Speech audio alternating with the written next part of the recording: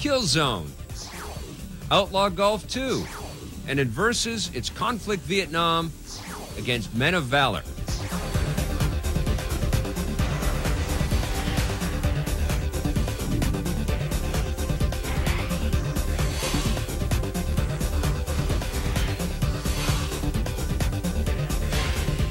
Some of the games we look at on Reviews on the Run are intended for a mature audience. Please pay attention to each game's ESRB rating. Okay, it is arguably the biggest PlayStation 2 game of the year. Everybody's been waiting for this one. Everybody's talking about this one. This is Grand Theft Auto San Andreas from Rockstar for the PlayStation 2. What'd you think, man? Now, there's going to be a lot of people out there who are going to object to the content of the game. And, you know, and I'm a pretty hardcore guy when it comes to this stuff. Yep. Some of the violence and the material in the game, I mean, I got to be honest with you, it did kind of go over the top, and it was a little shocking. Yeah, but listen, man, the guys at Rockstar have always worked within the parameters of the fiction that they're dealing with, and this time they're taking it to the hood. They're going to the hood, and they're emulating things that you've seen in Boys in the Hood or Menace to Society. You know, these sort of gangster rap kind of movies, you know, and that kind of lifestyle. I mean, it's very realistic. They really went realistic. Absolutely, with it. And they're just emulating the fiction that they've seen. And I would agree with you. It's just that as I'm playing this game, thinking for the first time that, you know, there is going to be younger kids who are going to be playing this game, and it's like... And they shouldn't be. Wow. Now that we got all that political stuff out of the game, let's get into it. Boy, is it fun to do a drive-by shooting. It is fun. It's ridiculously fun. All of the chaos that you can create in this game is going to blow you away. It is absolutely amazing, all of the things that you get to do at your own pace. Yes. You know? Well, what they've done is they've amplified the action sort of elements in the game. Now you can climb up walls, and it really feels like you're being... swim. You can swim. But I love the fact that just climbing, what a difference it makes that you can sort of scramble up walls as you're being chased by cops, you know? The Grand Theft Auto universe here now is broken up into 3 distinct cities. You've got the Los Angeles type city, the San Francisco type city, and then you've got the Las Vegas type city. The big news in this game is that they've kind of added a bit of the Sims element in here a little bit. You now have to eat, and you have a stat meter as well that you can bring up at any time. Now you can work out in the game, and you can start to get ripped, and if you don't work out and you constantly eat, you'll get fat. You're right, it kind of feels a little bit like The Sims, but I was also kind of reminded of Fable in that, you know, all of these things, all this customization of the content really comes into play, and it was amazing to see how deep of an RPG type experience this is. One of the things, though, I would like to have seen them do a little differently is have the map in the little left-hand corner. The map, I would have liked to have seen it a little bigger. It's a little confusing. It was kind of hard in order to get, because the city is so big, it was kind of hard to, like, work your way around sometimes. Absolutely. You've got some amazing voice actors in the cast. James Woods is in there. Samuel L. Jackson is in there. You got music by guys like Dr. Dre and Willie Tupac. Nelson. Willie Nelson. Willie Nelson. Axl Rose is one of the DJs on the thing. Right. The script is the strongest script we've ever seen in a GTA game. When you go out and start terrorizing average people, like I always do, you know, the dialogue as well, they have a lot of, you know, voiceover. Gets a little repetitive. It gets a little repetitive, but there's so many people. There's some frame rate issues where it sort of bogs down a little bit, but man, you have to forgive this game for the amount of content it's delivering. It's going to have a few little technical kind of snafus. If you own a PlayStation 2, if you're over 17, this game definitely has to be in your library. I'm giving GTA San Andreas 10 out of 10. I'm giving it a 9.5. On the positive side, this game features the best storyline in the GTA series so far. The voice acting is incredible. And really, the fact that you get 3 huge cities to travel around in, plus all of the countryside to see, this game will just blow you away. On the negative side, this game really is close to perfection, but there were a few things that we would have liked to have seen better. The cities are so huge that we would have liked to have seen the little map icon cover a little more area. And finally, the content is so edgy and adult-orientated, it may turn some players off. Make sure you're 17 or over. No question about it, Grand Theft Auto rocks, but when we come back, we're talking about another big PlayStation 2 game, Killzone, after the break. Rockstar Games presents Grand Theft Auto 3.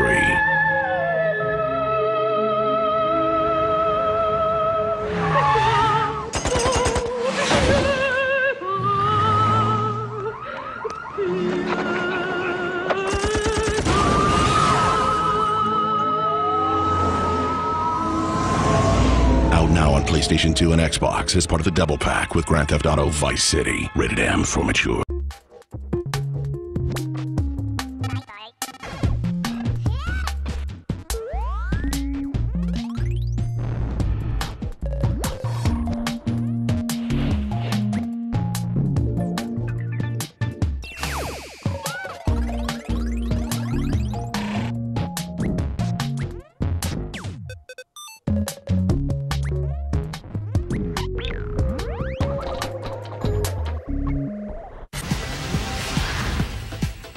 Hey, how's it going, guys? I've got my DS out here, and I've got the weirdest combination of games. I have Super Mario DS and Grand Theft Auto Advance on the same machine. I'm going to talk about Grand Theft Auto, which is one of my favorite topics in video games. I love the GTA games.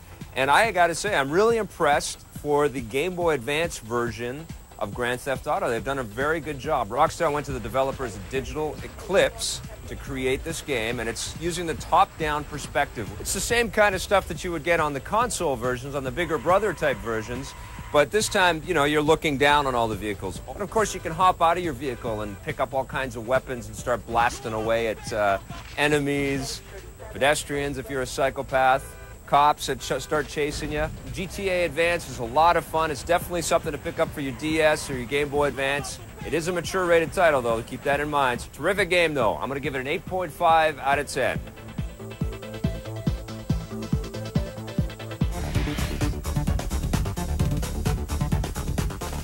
We are back, and our look at gigantic games continues with Killzone. Right. This one is developed by Guerrilla Games and published by Sony for the PlayStation 2. And Killzone has been hyped as The Halo killer? Nah. It doesn't even come close to the original Halo, in my opinion, let alone Halo 2. Well, the thing is, when you're so used to seeing the Xbox in all its glory, you look at a game on the PS2 like this, which has good graphics. Beautiful graphics. But it's just that it's a choppy. little... And it's not so choppy that, you know, if you never played the Xbox stuff, you'd probably think it was fine. Absolutely. You know? And if you don't have an Xbox, then you're looking at one of the sweetest looking first-person shooters for the PlayStation 2. And Killzone, although it has a lot of interesting elements and there's a lot of really nice finesse to this game, it also brings a whole bunch of problems to the table, you know? I mean, my biggest gripe with this game is that just the fact of reloading your gun in between getting attacked by the enemies. It takes a while, doesn't it? It takes way too long. It really kind of put me into this battle that was going on. Yeah. You know, like the war is going on around you. In games like this, you want to be sucked in. You want to be drawn in, and it does that. And they use great technical things like, you know, blurring video as all of this shell fire is coming in. Right. You've got awesome audio effects.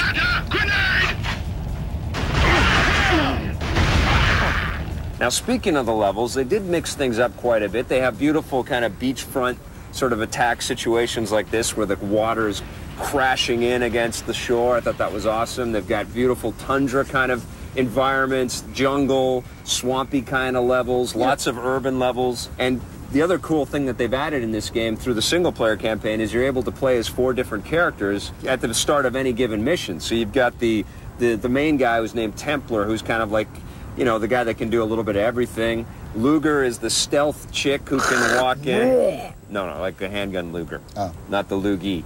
Rico's the giant guy that carries the big guns. And then you've got this mutant dude named Haka. My biggest problem, though, with this game was I thought that the targeting was a little too touchy. And that is the biggest downfall of this game, is that, you know, I want to be able to... especially, man. The sniper mode is near... Now, it's cool mode, but it's near impossible to get your crosshair exactly on the spot you want to. It reminded me of playing ESPN basketball and trying to get, you know, sink the free throws. Oh, yeah. You know what I'm talking about? Where it's just like... It's so frustrating that you can't line it perfectly. A lot of times the companies don't put the production money and value into this. This game has all those things. It has the great music. It has the great menu. Well, they were going after know? Halo. It's easy to see that they were targeting Halo. One thing that drove me nuts, there's no jump button in the game. and you'll be walking up to like curbs, and you have to find an alternate ramp to get up to like, you can't make first-person shooter games without a jump button. Yeah, what's the problem I'm there? sorry, man. Well, why not? But they do have the context-sensitive action button that lets you scramble over top of things every once in a while. Right. Just only what they want you to scramble over. You know, problem I had was that it was actually hard a lot of the times to figure out who was on your team and who wasn't. I mean, it was hard to... They're all just gray, blocky shapes. Yeah, and they're all kind of black and dark, and I didn't know who was on my... I didn't know who I was supposed to be shooting and who I wasn't, you know what I mean? I'm giving Killzone an 8. That's exactly what I give it as well, 8. On the positive side, the production values of Killzone are very impressive. Some good multiplayer gameplay in there. And although it's not a Halo killer, it's still one of the best first-person shooter experiences you can find for the PlayStation 2. On the negative side, the frame rate isn't as smooth as other console games. The aiming is a little too sensitive, and it's hard to tell who your enemies are. All right, now we've got a PlayStation 2 controller to tell you guys about. This is the Pelican Afterglow controller. We looked at the PlayStation 2 version, although they've made ones for the GameCube and the Xbox as well. I got to be honest with you, we're getting close for me to get the Tron controller. Absolutely. This glows blue. Yes, it does. Like Tron what? Blue. That's right. Pretty much patterned exactly after the regular DualShock analog controller that Sony's made, except they've got the R2 and L2 buttons are shifted underneath, more like the Xbox trigger kind of which feels good. It's you know, right. I mean, you're not used to it because you're so used to this on the top. Yep. But it actually feels good. What I like about it is that it differentiates the buttons quite well, so that you can memorize the exact location. Because I don't know about you, but I've pressed the R1 when I've wanted the R2. That you're right. All the buttons are tight. The joypad is tight. The sticks are nice. The little face buttons are,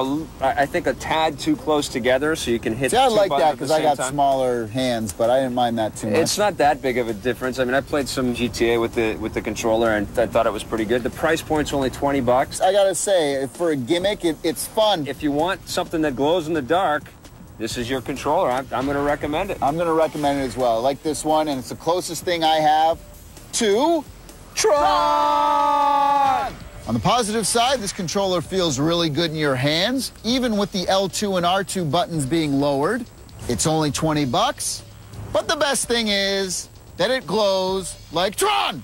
On the negative side, who else is sick of hearing Tommy say Tron? Did I mention I'm sick of Tommy saying Tron? And I really hate when Tommy says Tron. Stick around. After the break, an old favorite game returns with some new enhancements. Pong? And we're not just talking the silicone variety. Outlaw Golf 2. Ooh. Humana, humana, humana, humana, humana, humana.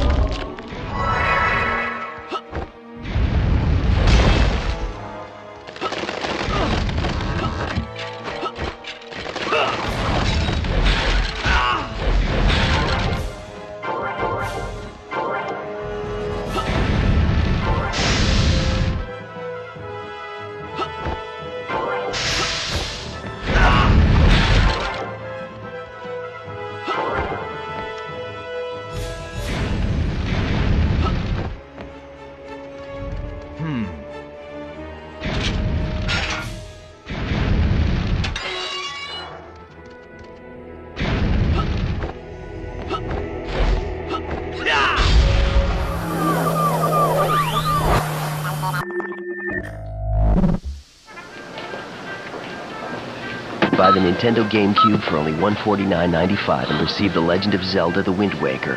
Go ahead, take it. Shh. And a playable bonus disc. Free. B Games. We take games seriously. All right, now this game, Deus Ex Invisible War, or DX2, it was unjustly criticized for not living up to the original Deus Ex, which is one of the best games of all time.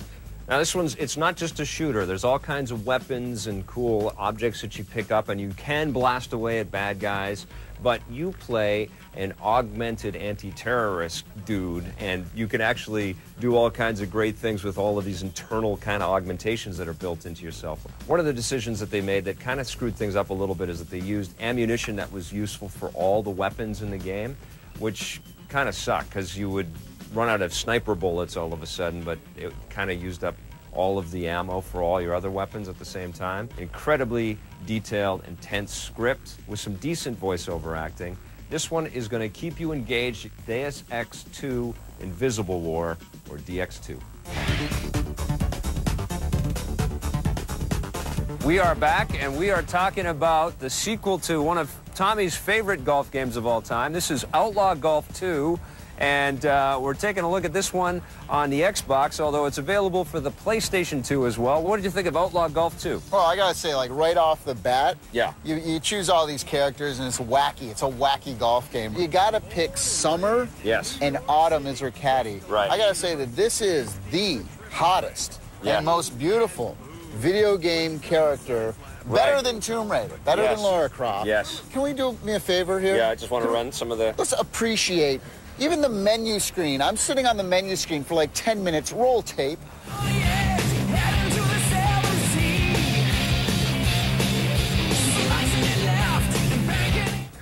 I'm speechless. Go ahead, talk. It's pretty hard. I'm just thinking about it. Don't expect Tiger Woods. Don't expect Mario Golf. That being said, though, this is Grand Theft Auto meets golf. The golfing isn't that bad. You think it's going to be just a little throwaway kind of golf experience, but it actually is kind of fun to play the thing. It's pretty challenging. The AI is pretty solid. There's some online play, which is impressive. But the best thing is you can actually take the ball and hit it into the crowd.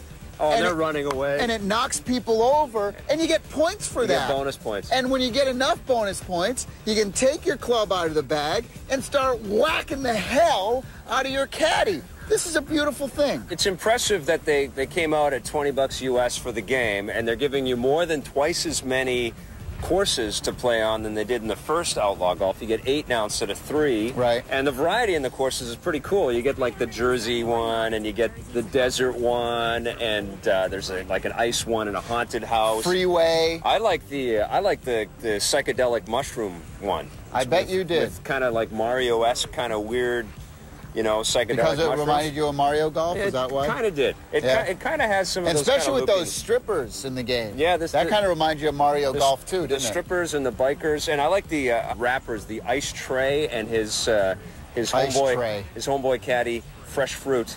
One of the biggest problems in the game I felt was that the camera angles, I would have liked to have seen a little farther back. You never really get that Tiger Woods really good sense of how you're hitting it. And then once you do hit the ball, the camera follows you like exactly behind the ball. And the problem with that is that I want to see the ball going so I can see kind of relative to where I am at the hole. Where your next shot is going to go. Exactly. I found putting was quite difficult, actually. I thought that it was very tricky. I could never really get the sense of it. You can press the X button. The X button. And you get a This is revolutionary. Line for a second, but then if you move it, it disappears. That's right. But the big thing is that they give you 3 tries. So a lot of the holes will have like a curve to it. And you have to figure out where this white line goes. It was difficult. It was so unique in that you could have 3 tries to line it up, and then you just had to guess after that. Well, I guess what was tough, though, is that you play against the AI, and it's not dumb. All the computer-controlled characters are actually pretty good players, so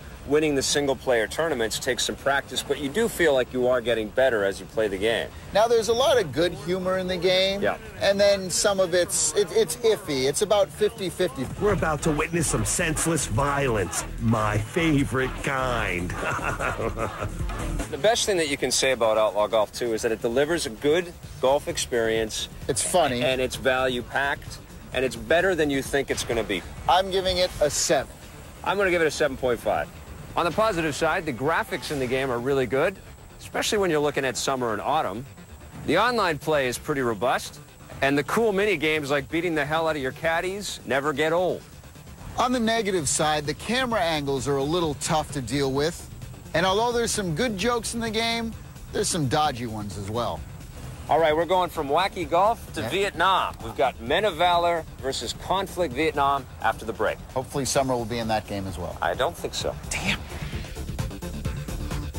Our favorite sci-fi flavored first-person shooters. Number 1 is Red Faction 2. Number 2, Unreal Tournament 2004. Number 3, Time Splitters 2.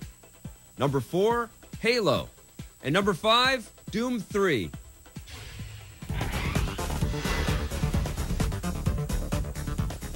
All right, we are back in the jungles of Vietnam, and it scares me that we are, because all the Vietnam games we played have been really bad.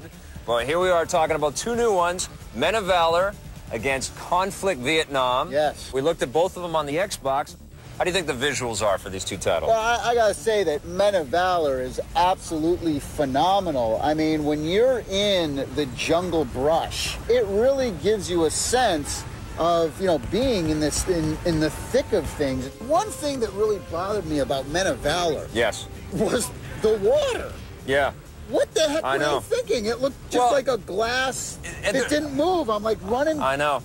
Through it, and it just... There's things in both games where they kind of dropped the ball. The characters moved really weird, I thought, in Conflict Vietnam. Thought they were a little bit too cumbersome, and yeah, exactly. And you're like trying to move this way, and they walk this way. Totally, absolutely. That drove me crazy. And also in Men of Valor, because it's from the same guys, 2015, that did the Medal of Honor Allied Assault game for the PC. It looked like that. It looked just like they took all of those models and that kind of look. But they did add some great visual effects to Men of Valor that I was very impressed by. I mean, when you see the big explosions and everything is shaking, and you know, or you take a bunch of hits. It really puts you there. Yeah. I mean, it really puts you in the experience, which really is a scary, awful experience, but it's real. And I thought in Conflict Vietnam, I thought that was pretty cool as well, because to me that played more like a video game because it was more third person. Right. So what do you think? What are you going to say visually? I got to give the visual nod to Men of Valor. I really do. Even though I hated the water. Yeah.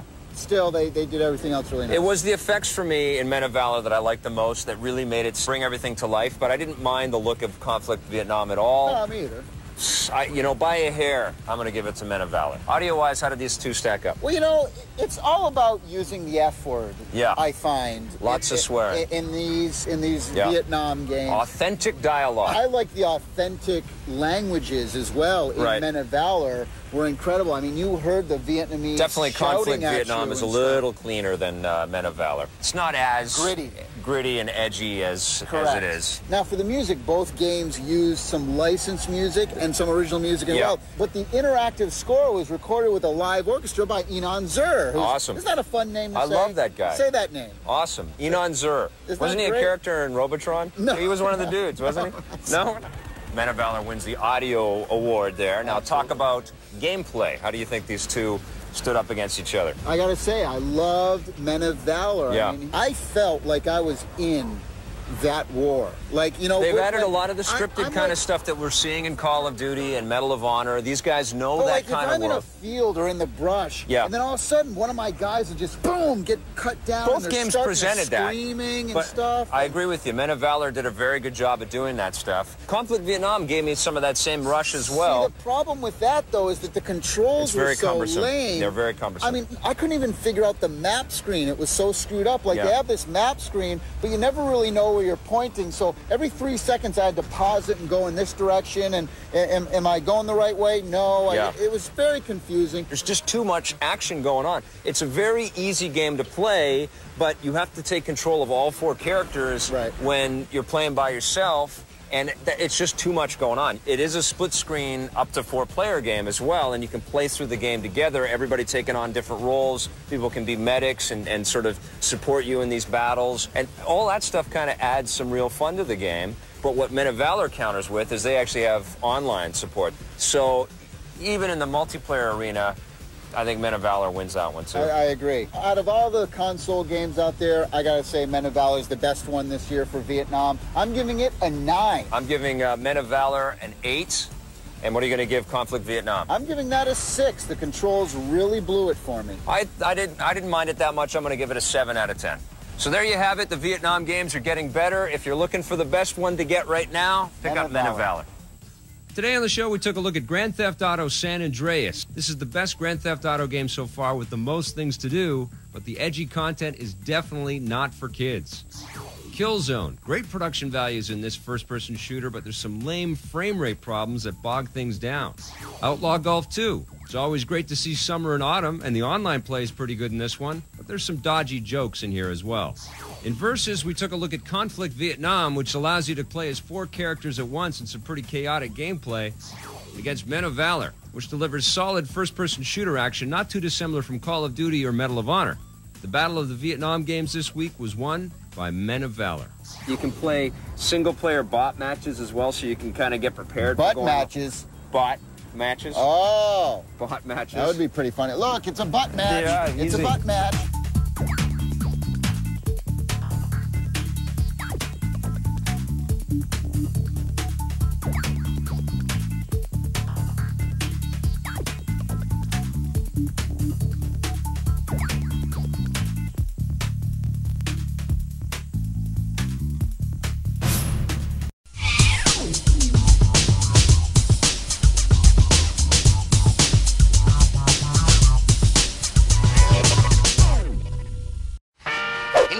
Insanity, a strange twist of fate has forced Crash and the evil Dr. Cortex to team up. And there are some sweet moves in this game like Roller Brawl.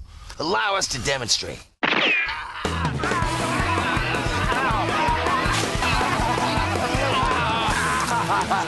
Take control of an orange daredevil and evil genius using bone-crushing team moves. Just because they're working together doesn't mean they gotta like it.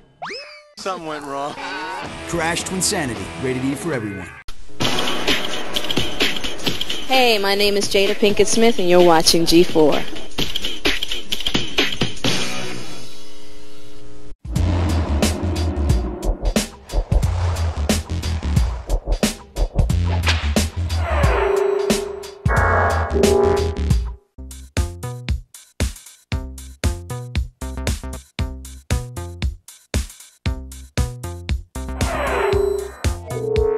Two teams step in, but one team's gonna get knocked out. It's time to find out who's got the stuff of champions on another episode of Arena!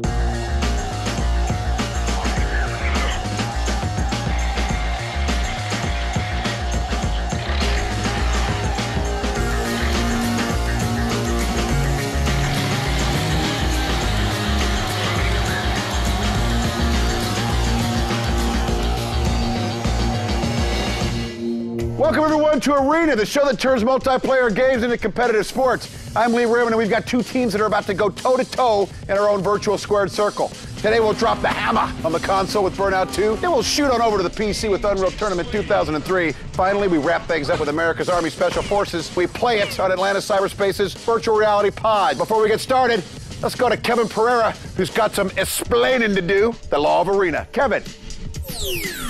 Thank you very much, Lee. Here on Arena, there are 9 possible points to be won. The console game is worth 1 point, while each PC game is worth 2. Now, the team with the highest accumulated score will pick up a point, and the team with the MVP will rack up an additional 3 points. And those, my good citizens, are the laws here in Arena. Now let's check in with my good friend Stacy Barcelata for our player introductions. Thanks, Kevin. On the last episode of Arena, Team Kaizen made its first title defense against Team Augury, and Max UT 2003 skills were just too much as Kaizen successfully retained the crown. So today, they're going up against a new challenger, the Last Minute Men. Let's take a second look. I got my nickname from a team player who was a good friend of mine back in Puerto Rico. Used to play a lot of land, and I kill silently. And I usually go out at night, so that gave me the Silent Night. I like to play games. I started playing games since I was little, since I think 8 years old. I will eliminate you. It was kind of a inside high school joke. My friends used to laugh about the prospect of me driving a Pinto. I thought Pinto Extreme sounded pretty funny. I game for fun, it's my hobby. As a job, I sell knives, which is the most kick-ass job I've ever had. We're gonna open up a can of whoop-ass on you guys. I go to school, I come home, I talk with friends. I'm a typical teenager, I guess. I like games like Counter-Strike if they're played for real, so to speak. I don't think a player is good if he just like finds some cheap tactic and exploits it. I don't know, I play for real. I don't like doing all these other things. Sanduichi means sandwich in Japanese. Last minute men is because we kind of just all got together at the last minute. I think we have a good chance. You guys are gonna die. I'm gonna kill you all.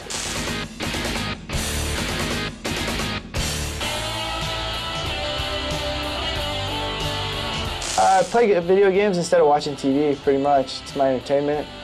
And instead of sitting and wasting an hour watching a movie or something I've already seen, I'll just play video games. Nice escape. We're just gonna win. First game I ever remember playing, probably Street Fighter 2. It's the most memorable game from the past. Right now I've been playing a lot of Star Wars Galaxies. Still play a lot of Unreal Tournament. It's gonna be, I play video games about 10, 20 hours a week. My girlfriend thinks I'm a dork, pretty much, but she supports me. If I had to choose between video games and my girlfriend, I'll choose my girlfriend. I've cut back lately in video games. I play water polo. I've been having a lot of water polo practice in school. Probably only playing around like 5 hours a day, max. Which kind of sucks. All right, we're starting things off here in the console pit, where all 4 players from each team will get a chance to make a difference as they'll each take a turn at the game. Today's game is Burnout 2 Point of Impact, and it'll be played on the Xbox. Now, this paint trading title is part racing game and part demolition derby. It may not be pretty, but hey, neither is Lee, so it's a perfect fit for this show. So let's get to the action in Burnout 2 Point of Impact. 1. And first up, for our defending champions, Kaizen is Eska, and right into the back of a bus he goes. And sadly for his team, that's the only place he went, was right into the back of that single bus. And even with the bonus of a multiplier of 2, a tragic score for Eska, a little over $400,000. And Silent Night behind the wheel of the blue car for last-minute men. Going full speed, using all of his boost meter, as he slams into the back of a white van. And somehow his bonus multiplier is only a factor of 1. Hold on. Oh! And just in the nick of time, taxi cab sneaks in there, gives him a love tap. Approximately $200,000, but that'd have been much worse, Kevin, without that last slight impact. So he lost anyways? Lost anyway. Okay, just check. 2. For Kaizen, it's the Mac Daddy. Oh! Perfect timing as he T-bones the Greyhound, Lee. And as dramatic as it was, unfortunately, the impact was prettier than the damage it inflicted. And apparently the truck driver was paying a little too much attention to the initial incident as he slams into the guardrail, giving Mac and Team Kaizen quite a break. Damage assessment at just shy of $416,000. It'll be about $1.25 million. And Pinto Extreme, flying through traffic, clips the back of a taxi, and that causes a chain reaction with 2 vans as the taxi skids its way, hopefully into oncoming traffic. His number to beat is $1.25 million, and he'll do it. Pinto Extreme easily taking round 2 of Burnout. 3. Woobs for Kaizen. Coming into the thoroughfare. Taking his time, not wanting to use the boost just yet, or perhaps at all. No spectacular scores at all. Some initial impact. Bonus numbers picking up. Good damage thus far. Multiplier really picks up as the rest of the cars slide on in there, Lee. We're closing in on about $2 million. There it is, damage at $1.8 million. Looks like Endrick up for the last-minute men. Approaching on the shoulder, hitting the back of the van, and sends a van into oncoming traffic. His car is still spinning out, Lee. It appeared as if he had a pretty good chance of inflicting some incredible damage, but unfortunately, I don't think he's going to get there, Kevin. You're right, Lee. And Woobs will take the round. 4. And our 4th and final round pits Ringworm for the red team, Kaizen. Using his boost at the last moment to gain a little extra speed as he slams into the side of that bus, spinning out into the middle of the lanes. This could help him as this semi-truck rolls slowly on in. But unfortunately for him, he spun himself away from the other vehicles. Very low score for Ringworm. This will be last-minute men's chance to tie it up, Lee. Sanduichi steps behind the wheel. Choosing to split the lanes for a moment as he sends a taxi into a van. And unfortunately for him, that taxi clipped the stoplight and did not fly into oncoming traffic. He does not get that last-minute flourish of foreigners slamming into the accident. Ringworm takes the round, and the red team Kaizen takes Burnout 2. Call it experience or call it dumb luck. Kaizen takes Burnout 2. That's right, Lee. Poor performances all around. I think a busted headlight was all that gave Kaizen the win on this one. And one person who did not even that great, but he did decent, was Woobs, who's with Stacy right now. Yes, Lee, I am here with Woobs, and you heard Lee, not the highest scoring round in arena history, but you managed to win. How are you feeling about the level of competition? Real confident with these guys. Doesn't look like they know what they're doing. That's it. A little bit of smack talking. So tell me, exactly how are you going to make this a three-peat today? We're just not going to lose to one time. Just going to win all day. It's all about victory down here. Lee, back to you. I wouldn't be counting your chickens there yet, Mr. Woobs, because you and your buddies of Team Kaizen took the console around only because you were less bad than the Last Minute Men. But let's just hope that the action is more exciting as we move on to Unreal Tournament 2003. And later, we've got America's Army Special Forces using Atlanta Cyberspace's VR pods. That's all coming up. Where else? Right here on Arena.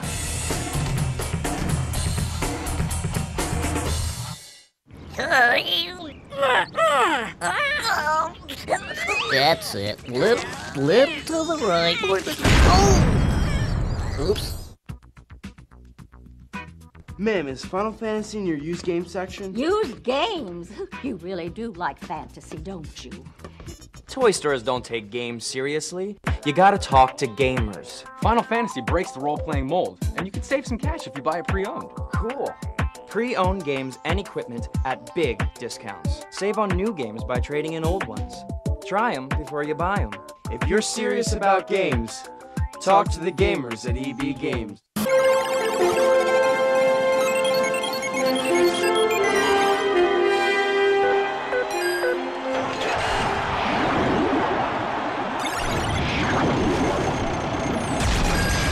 Hi, my name is Laurent Dobas, and I hold the show-off mode record for the Elysium Alps course on SSX. It took me only 9 months to achieve this score. 4 friends of mine, also in their 30s, purchased the system and the game so they could play too.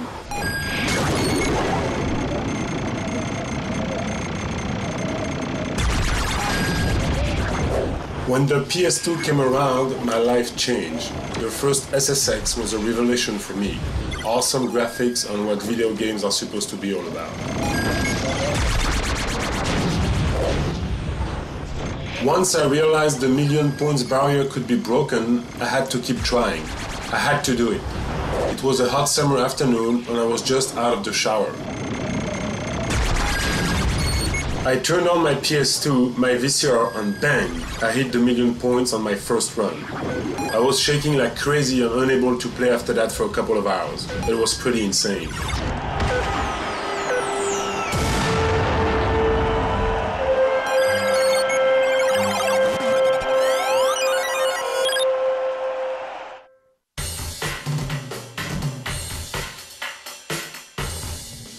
Welcome back to Arena, everyone. Now, before the break, Kaizen banged out an ugly win in Burnout 2. Let's see if they can find their mojo in time for Unreal Tournament 2003 as we go to Kevin to get things going. Kevin. Thank you very much, Lee. Yes, the game is Unreal Tournament 2003, and the mode is Capture the Flag. Today's map is Avarice. It's a desert wasteland that once stood as the crown jewel of a mighty empire, and now this abandoned shell of its former self acts like the final resting point for those warriors vanquished in the tournament. Let's get to the action and see who'll be left in the dust. 1. And Unreal Tournament 2003 is underway. The Last Minute Men have their work cut out for them, Kevin. That's right, Lee. In just a few moments, we'll see if they're really going to be stinking up the joint. And a member of Team Kaizen drawing first blood here early in round 1 as Eska, true to his form, making his way into the enemy base. Dude, where's our flag? Eska in control of the flag, trying to find his way out of the base and gets dropped as Endrick for Team Last Minute Men takes him down. Franklin, oh yeah, dude. A lot of talking going on over there from Team Minutemen. However, no offensive performance at all so far. All right, I'm going out ahead. Pinto Extreme is trying to prove you wrong. We saw Mac for Kaizen in our last show perform exceptionally well in this game. That's right, Lee, but you notice there's a slight strategy switch up here as they leave Mac home to defend the flag. Eska sneaks into the base, picks up the flag, rocket launcher in hand, makes his way out the right-hand side. Pinto Extreme for Team Last Minute Men, also in possession of the flag. He goes down, which leaves Eska for Kaizen. He took it, I was alone. And Eska, he's outside now, spinning around using the shield gun, trying to avoid taking max damage from that member of Team Last Minute Men. Oh, Eska goes down, and Last Minute Man is able to return the flag. Big defense early from Last Minute Men. No, I need you to be on the offense. All right, who's defending? You two, go out. Franklin and I are defending. I think Last Minute Men is still reeling from that loss they took. It was ugly. Eska can grab the flag for Kaizen. He also grabs some adrenaline as he makes his way out of the base, running into a member of Team Last Minute. Don't let him take you out. Jumping, strafing, and dodging as he's able to avoid that lightning gun fire. He is outside now. You need help? Nah.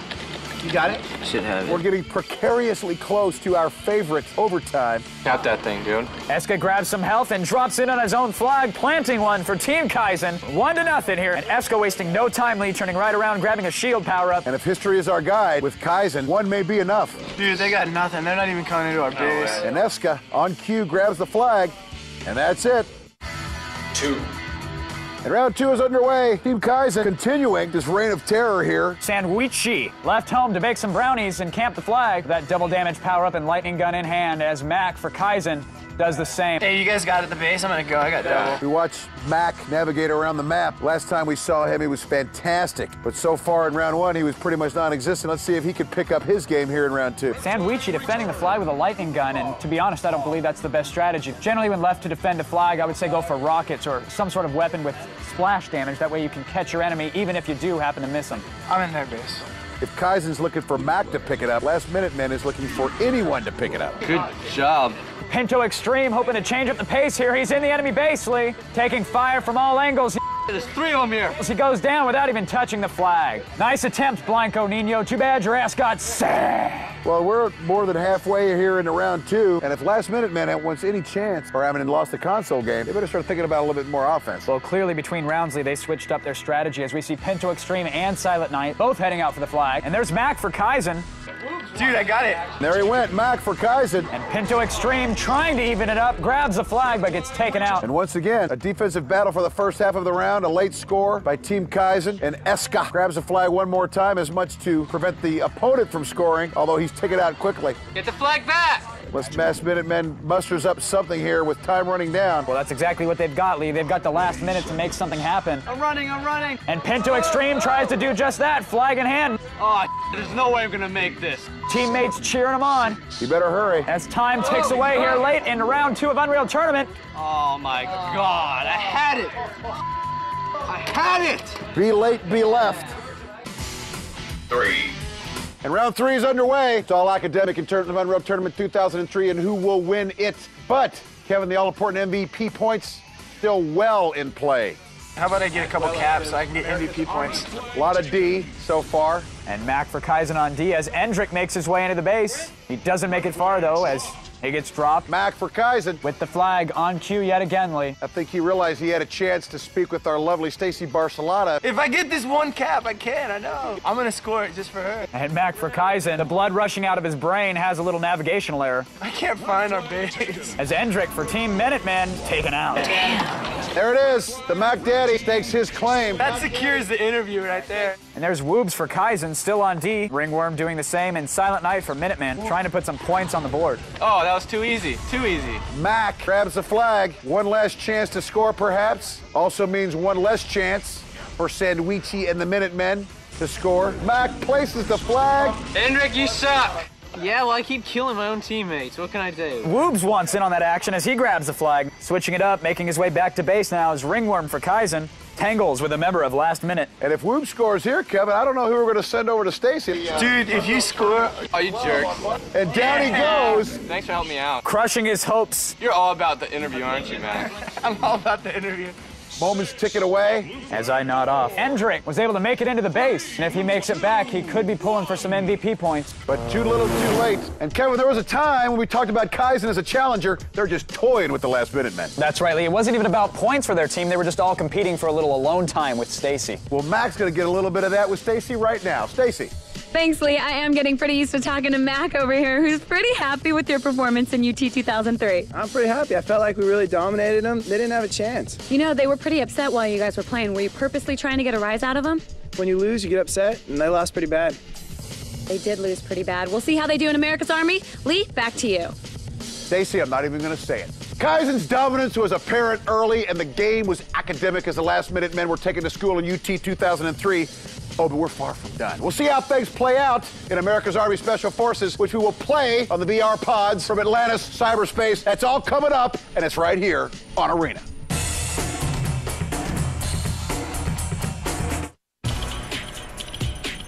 I'm Lawrence Fishburne. You're watching G4 for Gamers.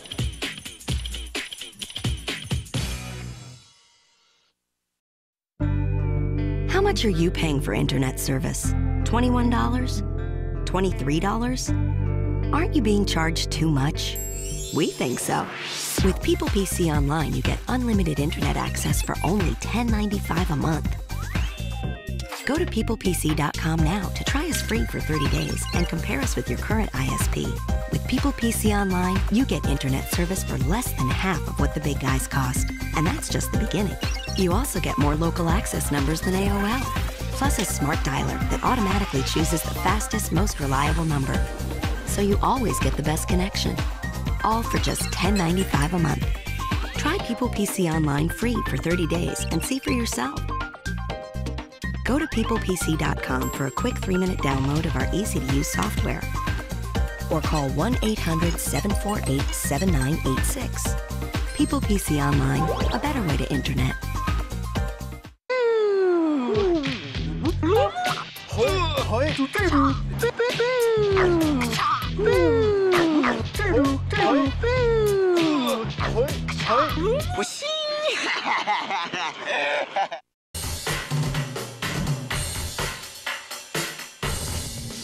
Welcome back, everyone, to Arena. Now, before the break, Kaizen cleaned the last-minute men's clock in UT 2003. But let's see what happens as we strap into Atlanta Cyberspace's VR pods for America's Army Special Forces. Right now, let's go to Sergeant Hansen for the briefing on today's mission. Good evening, gentlemen. I'm Sergeant First Class Hansen, and this is your brief for the rescue mission. Enemy conducted an ambush this morning. They injured one of the key leaders of the resistance. That resistance leader was able to escape and went to a neutral hospital in between enemy and friendly lines in order to get treatment. Your mission is to infill into this area, proceed to the hospital where you can enter through the lower or upper levels or through the garage and make contact with the resistance leader. You are then to escort him out of the building to the helipad where you'll be exfilled. You must ensure that you do not injure any civilians or any staff in the hospital. Are there any questions? No, sir. Good luck. All right, I'm here in the VR Command Center where Team Kaizen was chosen to go first, and the team is suiting up right now. Once these virtual soldiers are ready, they'll have 10 minutes to complete the mission, and then the last Minutemen will step in. Now, our players will be immersed in the ultra-realistic environment of America's Army Special Forces through the use of Atlantis Cyberspace's virtual reality pod. Well, it looks like Team Kaizen is locked and loaded, so let's see how they do. And Kaizen is up first, our reigning champions with Eska as their captain.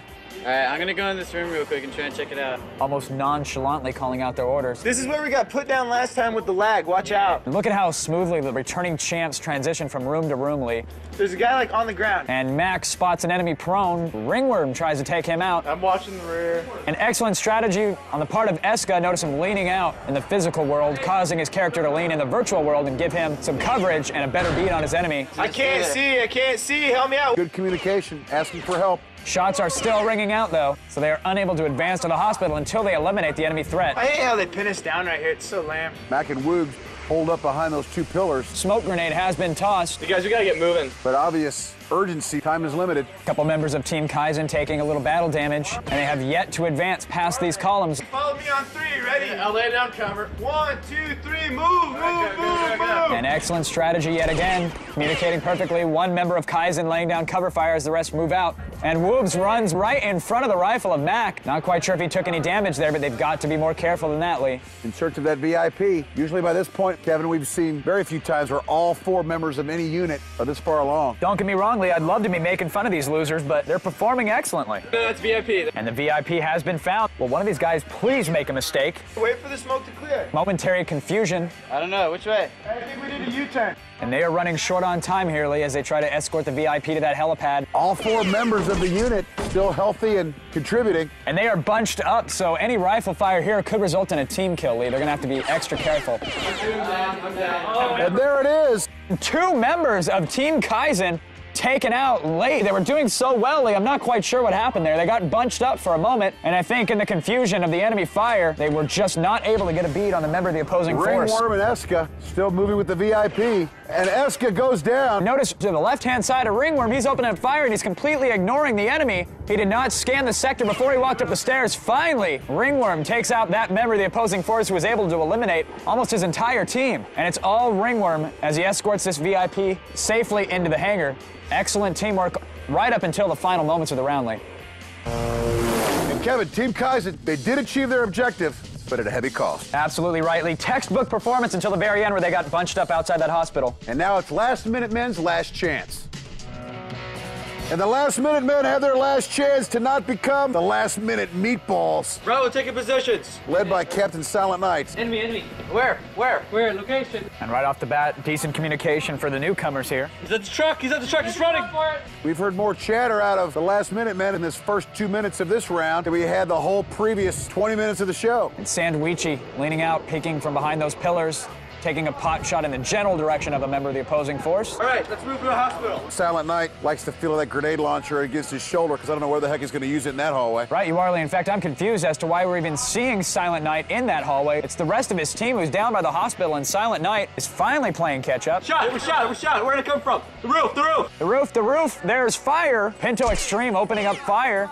Not quite sure exactly what he's trying to take out. All right, let's clear the lobby. Well, and he was dangerously close to his teammate, Silent Night, there. I don't know why he was shooting in that direction so haphazardly. We saw what happened to two people too close together last time. Exactly. That exact same scenario happened at Team Kaizen. They've now entered that hospital. And at a disadvantage, they have not acclimated themselves to the layout of this building. Endrick and Sandwichi staying back to cover the front as Pinto Extreme and Silent Night move out in tandem, trying to find that VIP. And Sandwichi runs from around the corner, finds a member of the opposing force. Smart move as he strays back for cover behind that wall and reloads his weapon. And Sandwichi spots some enemy fire. You're dead. Who's dead? And Sandwichi apparently has killed all 3 of his teammates. First words out of the VIP's mouth, Lee. I thought there were 4 of you. Okay, Sandwich, meet me at the exit. And actually, Endrick is still alive. It was Pinto Extreme and Silent Night that were taken out. Sandwichi is outside the hospital covering the front doors as Endrick snakes the VIP out. Decent strategy for the 2-man crew here. As shots ring out, Sandwichi has a beat on him, and he takes down a member of the opposing force. Careful. Sandwichi going prone behind some barrels. Unfortunately, Sandwichi was covering the wrong place at the wrong time, and Endrick gets taken out from behind, and the VIP crouches behind a set of boxes to piss himself as he knows he's not in good hands here. The VIP and Sandwichi making their way into that safe zone. Just like Team Kaizen, 1 member left for Last Minute Men, and that's all they're going to need to bring that VIP to safety. And Kevin, the rare team kill suicide combo was fatal for the Last Minute Men as the penalty cost them, even though they did save the VIP. That's right, Lee, and Kaizen was on a roll until they lost 3 men late in the mission, but Ringworm led the VIP to safety and Kaizen won the round. Earlier, our teams duked it out at Unreal Tournament 2003, but Kaizen was once again on a roll and unstoppable. And with a win in Burnout 2, Kaizen completes its 2nd consecutive sweep of all 3 games, and with the bonus for overall high score, they win the match. So the only thing left is the MVP, and based on his razor-sharp precision in America's Army Special Forces and his good, or was it bad, driving in Burnout 2, it's Woobs of Team Kaizen. And Woobs! Thanks, Lee. Congratulations, MVP and clinching the victory for your team. How'd you do it? I think teamwork's what paid off. We kind of strategized before the game what we're going to do, and we did it, and it really paid off well for us. It did. Any advice for the team who tries to compete against you guys next? Don't try too hard, you're just going to get hurt. Ouch. Well, that's going to do it from here. We'll look forward to their next time on Arena and see if they can go for 4 in a row. Lee, back to you. It's going to get hurt, are they? Woo! I'm excited for the next episode because there was never really any doubt in this one, as the Last Minute Men couldn't stop Team Kaizen. They could only hope to contain them. But you know what? They couldn't do that either. So Team Kaizen lives to see another day. Until next time, for Kevin Pereira and Stacy Barcelona, I'm Lee Raymond. We'll see you here next time on Arena. Well, now that you've seen the competition, we want to see if you've got the stuff of champions. So if you're at least 18 years of age and live in or near the Los Angeles area, then throw your hat into the ring by going to our website. Visit us at G4TV.com/arena and sign up to compete on the show that turns multiplayer video games into a competitive sport. And we will see you in the arena.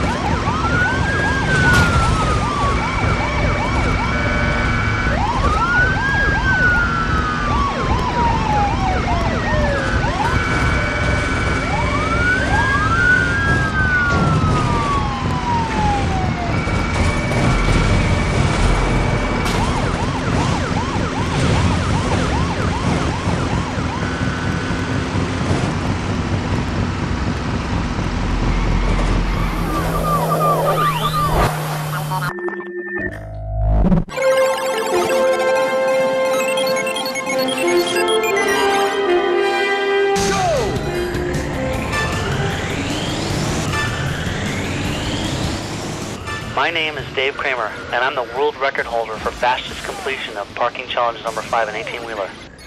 It took me months of daily playing to whittle my time down. On my days off, while my wife and son were sleeping, I poured 8+ hours of non-stop gameplay. For some reason, I picked up this game very quickly.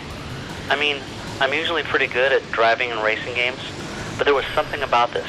I guess it was that it was just unique. My favorite movie is a no-brainer, Star Wars. I'm a huge Star Wars fan and have been ever since I saw Episode 4 back in '77. I basically play games because it's kind of an escape. The same reason a lot of people read books or watch movies. The way I explain it best to those who don't like games is this. You watch movies, right? What could possibly be better than watching a movie and getting to be the lead? You can control the outcome. And you can try things in games you never could get away with in real life because it might cause some harm. Wow! Awesome record! You must be a pro! New record!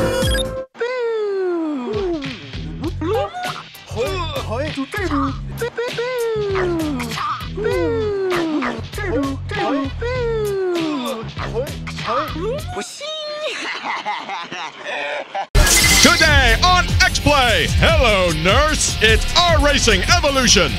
Inappropriate use of a shiv in The Suffering.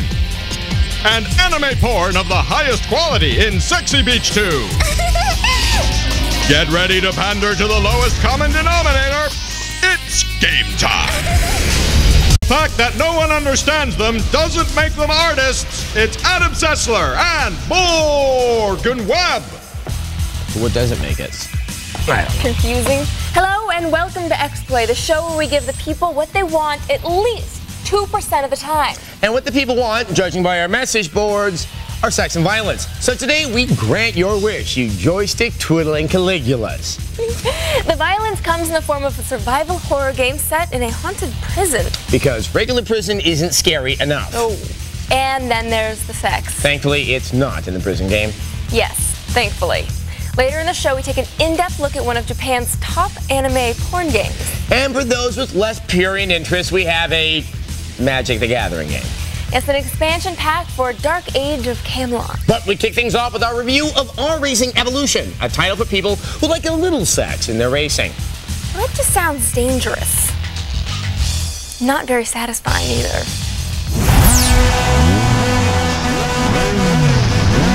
The sound of roaring engines, the smell of burning rubber. This must be a racing title. Oh, goody, it is. Pop culture tells us beautiful women and fast cars are a perfect match. Even though I have no direct experience with either, I can tell you R-Racing Evolution cashes in on this combo. I feel sorry for the other racers. They'll take on the role of Rena, an ambulance driver turned race car driver. Just because she can drive an ambulance, this means she's a great race car driver? Oh, hello. The trip to the ER never looked so good. I wonder who the developer was targeting here. Could it be male adolescents? Someone, please tell me, who are these women? The name's Rena. R-Racing Evolution comes from the same folks who made the arcade-friendly Ridge Racer. Don't get confused, though. R-Racing Evolution isn't the next Ridge Racer game. If you have strong opinions on how a racer should play, you may find that this game does not quite meet your expectations. First, the cars handle like my grandma's Studebaker. They corner like whales, and with the default auto braking system, it's like driving with your parking brake on. My advice, turn auto braking off right away. The game comes up short with only 11 tracks to race in the Racing Life mode. The graphics are so-so in comparison with other racers like Project Gotham Racing or Need for Speed Underground. But if you love average graphics, you're in luck! It's normal for your pit crew and crew chief to help you out when racing, right? Wrong. In this game, the incessant chatter can make it hard to concentrate on the road. Get off the brake. It's a green light, kid. Where's my mechanic? Just what I want to say. Make up for your mistakes. Yeah. Sure, chief. Whatever. On the positive side, you'll find a nice mix of car years and models. Despite only having 11 tracks, the game offers other modes to play, like drag race and rally racing. And left. Don't forget the ladies.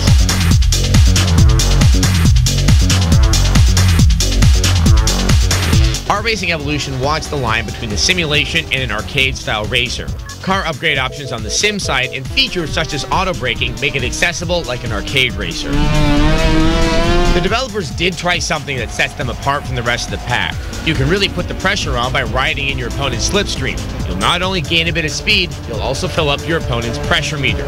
When filled, this meter will trigger the nerve-wracked driver into making errors, often causing them to spin out of control and choke down a healthy serving of your exhaust. If you're looking for the ultimate racing experience, you'll need to look elsewhere. Our Racing Evolution is in the fast lane, but stuck in neutral for a 3 out of 5.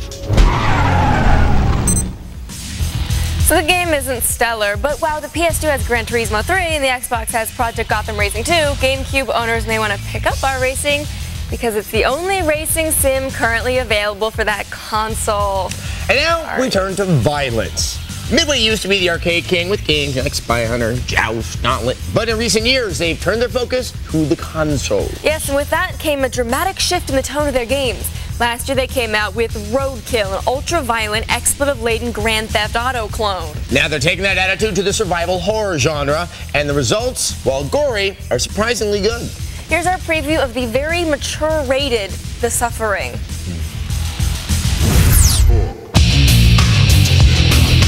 After spending some hard time in solitary confinement with Midway's upcoming horror shooter, The Suffering, we can now tell you what life is like on the other side. These kids, too. You got to get me out of here! It's really painful.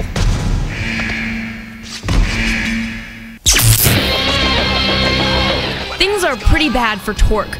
Not only did his parents name him after a wrench, he's sitting on death row, convicted of killing his wife and kid. There's beauty in you. I can always see it. Did he do it? The scary thing is he can't even remember. We gotta get out of this shit before it collapses. It's in here! That's Morse code for we're f***ed. When an earthquake rocks the state pen, mutilated freak monsters run loose, jamming their sharp extremities into people. Aspirin, please! You start out with a simple shiv, lovingly handcrafted by one of Torque's fellow inmates. Before long, you're able to pick up firearms from recently departed corrections officers. The cool thing is that you can switch from third to first person whenever you choose. There are 12 unique monsters, each inspired by a different method of execution. Here's our old buddy, Beheaded. Not to be outdone by your pal and ours, Firing Squad. With these creatures on the prowl, the last thing you're worried about is dropping the soap. The little touches are what make this game spooky. Flipping various switches provides a wide variety of scares. Torque's t-shirt gets bloodier the more you play, and he has occasional flashbacks and premonitions that are disturbing. Daddy, I can't see. No, I don't want to see it, no! Also count on the occasional cheap scare. And not so cheap. Every time you witness horrific events, your insanity gauge is kicked up a notch. When it's full, Torque can transform into a room-clearing monstrosity.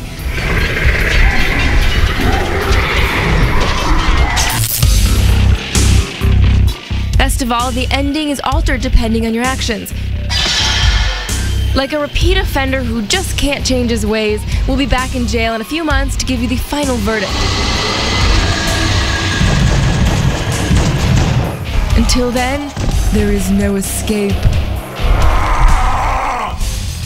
Wow. Yeah. Wow. Yeah. Now, we really dislike that game Roadkill, which seemed to be trying way too hard to be shocking. Right, well, in The Suffering, on the other hand, the gore and profanity they add to the nightmare's atmosphere. And we'll let you know our final verdict when this one comes out later this year. And if you can't wait that long for a fix of prison-based survival horror, why not rent the classic prison film Midnight Express? It's set in Turkey. Ooh. Hey, Everybody, party at Dwayne's Castle. It's Dark Age of Camelot, Trials of Atlantis. Coming soon to a rehab clinic near you, it's Adam Sessler and Morgan Webb. Welcome back to X-Play, the show where we always look forward to saying massively multiplayer online role-playing game, because, you know, it just trips off the tongue. It's the worst. I hate that term. I mean, can we come up with something better, like SLS for Social Life Simulator? Ooh, EWE, Escapism with Elves. How about RFWTS? What's that? Renaissance Festival Without the Smell. Oh, I like that one. Okay, Dark Age of Camelot was an MMORPG that came out in 2001. People liked it, but felt it was a little short on content. So the developers released an expansion pack, Shrouded Isles. And now, there's a second expansion pack. Yay! Except to play it, you have to be a high-level character, or else you are screwed. Yes, plus, a lot of it takes place underwater, so you have a lot of soggy level 40 characters running around. And no one wants to see a half-orc in a clinging tunic. Oh, speak for yourself. Here's a review of Dark Age of Camelot, Trials of Atlantis for the PC.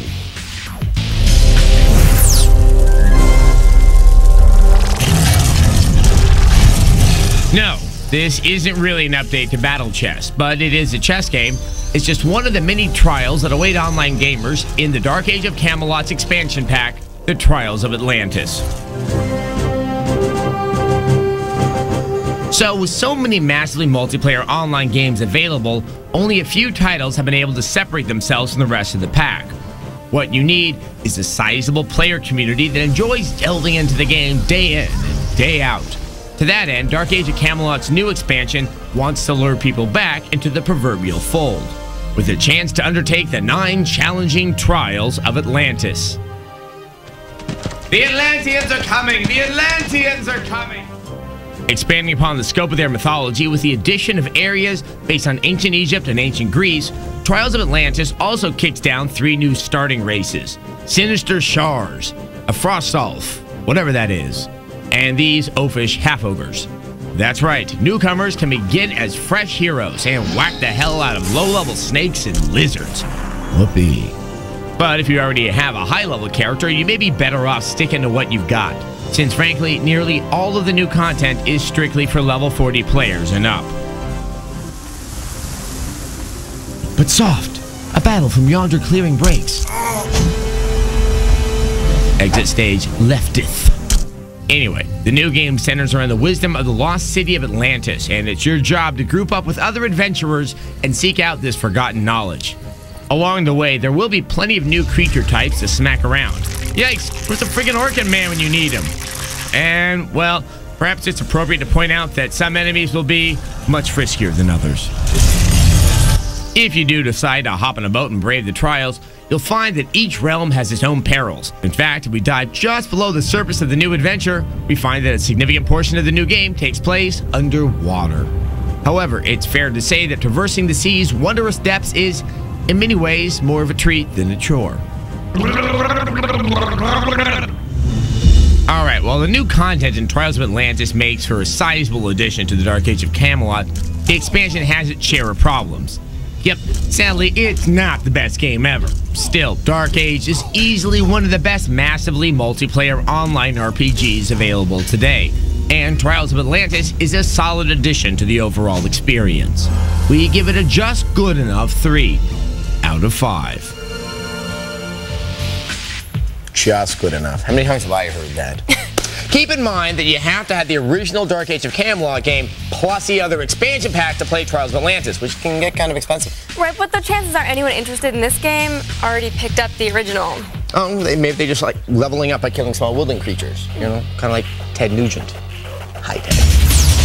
Up next, do you believe in magic? I thank you for releasing me. No? How about Magic the Gathering then? With 0% down payment, it's Adam Sessler and Morgan Webb. I don't want the Dietech guy to show up. He's kind of freaky. Welcome back to X-Play. We have a strategy game based on a card game. Now, normally this is a recipe for disaster, like the Yu-Gi-Oh games or Pokemon Stadium. Yes, but this is based on Magic the Gathering card game, so at least it doesn't have Pikachu. Instead, it has Attack Birds. Ooh! Here's our review of Magic the Gathering Battlegrounds. Attack Pig?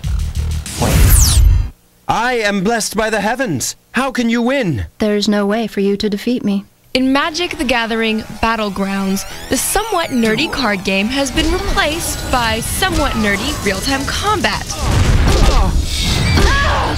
For the uninitiated, Magic the Gathering involves dueling wizards. It's a winner-takes-all scenario where each sorcerer can summon up an assortment of creatures, and every second counts. Defiant Elf. Raging Goblin. Actually, it's very nerdy. Once a match starts, it's basically a race to collect mana, the stuff that powers your spells. And then you'll want to spend your stash summoning monsters to maim your opponent. Yeah, and that's about it. Suntail Hawk. Suntail Hawk. The spells themselves vary between summoning creatures to fight on your behalf and enchantments that can fortify your existing armies. Run wild. Carnophage.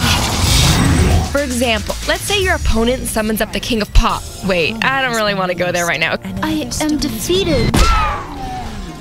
Let's say your opponent conjures himself Saddam. You could summon up your own dictator like Fidel Castro to cancel him out. You need to get the picture? Does my destiny end here? So, beyond the basics, there's a one-player quest peppered with arbitrary plot points. I thank you for releasing me. Yep, so that's that. And, oh, you can also customize your own spellbook. Nifty. And finally, you can take your sorcerers online. This aspect of the game is probably the most fun. In all, what you see is what you get. The game's not unfun, it's just sort of bland. We can only afford Magic the Gathering Battlegrounds a middle-of-the-road 3 out of 5. Avatar of Might, Venerable Monk. Oh, I could just conjure all day long. Stick around. When we come back, we have sex.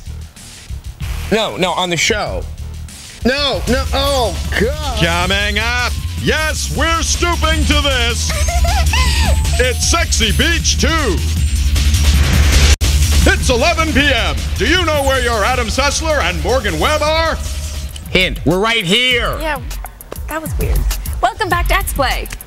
When Morgan and I went to Japan, we brought a lot of things back with us. Yeah, like those decorative memory cards and like Camo and Hello Kitty. Well, I had a one-handed controller, which left my other hand free. Oh, that's nice. Well, I got a crippling addiction to pachinko. That's great. Well, you know, we also brought back anime porn. Lots and lots of anime porn. For professional reasons, of course. Okay, but mostly these games use 2D images to tell their sordid little stories, or so Adam tells me. But one of the few porn games out there to use polygons is Sexy Beach 2. And it makes the girls of Outlaw Beach Volleyball look like nuns. Here's the first installment in our new series that examines the steamier side of gaming. We like to call it games that make you feel funny. Warning, the following review has been shown to cause feelings of funniness in adult males. The level of funniness will be measured in X-Play's patented 5-point scale.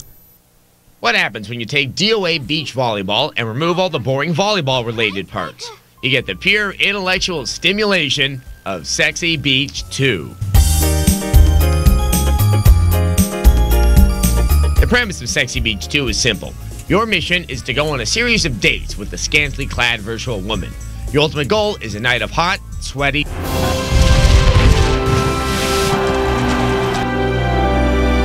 At first, your dates involve such fascinating activities as watching the girl read a book, watching the girls sit at a table, and the ever-popular watching the girls sleep. Sexy Beach 2 is only available in the original Japanese. Gamers not fluent in the language might have a tough time understanding the seductive banter.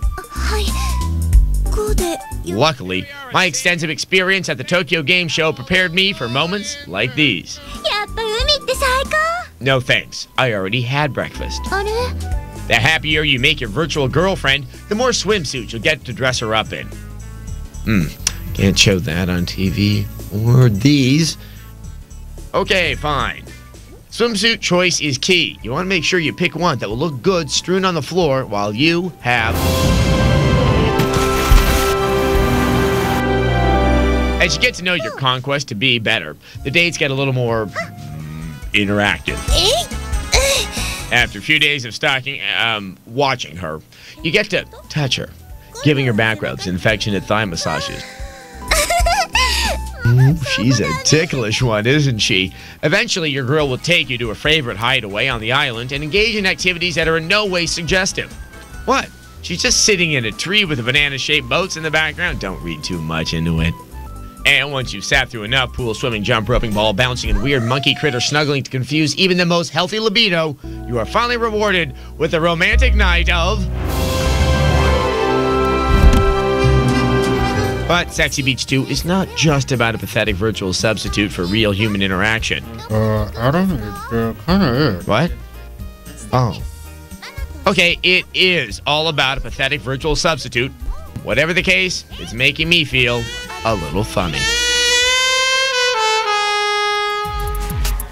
Well, thanks. That was a really rewarding experience. You know, I'm kind of over this. You can have your little boy show. Bills. Wait, Morgan, wait. I have to do the viewer mail by myself. Oh, yeah. All right, today's email is from Lisa in Michigan. Lisa writes, I belong to the small but growing class of the hardcore gamer girls. I wonder if you can do a show dedicated to gamer girls or just do a gaming from a woman's standpoint. Well, Lisa, that does sound like a great idea. And as soon as I finish playing Sexy Beach 2 in its entirety for the third time, I gotta find all the nuances in it. Lisa, let me put it this way. Being a girl gamer can be an exercise in cultural masochism, as the gravity-defying breast physics of Sexy Beach 2 demonstrate. The gaming world doesn't present the most accurate picture of either women or men. Or zombies. The Resident Evil zombies strike me as a little over the top, you know. They played all those zombie stereotypes. The groaning, the brain eating, the shuffling, the moping. Lisa, is that someday, maybe not now, maybe not even next year, but sometime, our day will come. And until then, we have this. What? No! Make that stop! Make that stop! Oh! It's so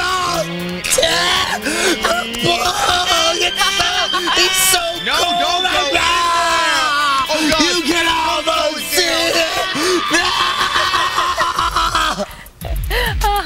Visit our website, techtv.com/xplay. You can download Naked Riding there. Or you can see more of Sexy Beach 2.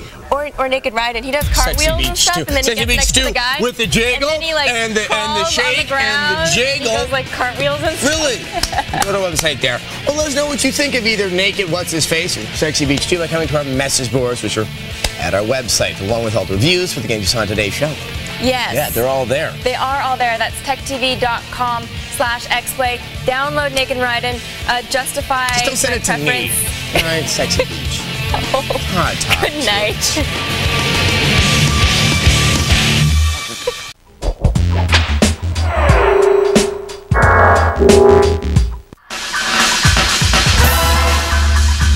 Rouse, Cory Rouse, of Her Majesty's Cheat Service. Today you'll find out how to become a real 00 agent in 007, Everything or Nothing. That's right. You'll learn the best tactics for co-op mode, uncover how to earn platinum rewards, and take you through some of the hardest levels in the game. All that and more, only on this 00 edition of Cheat.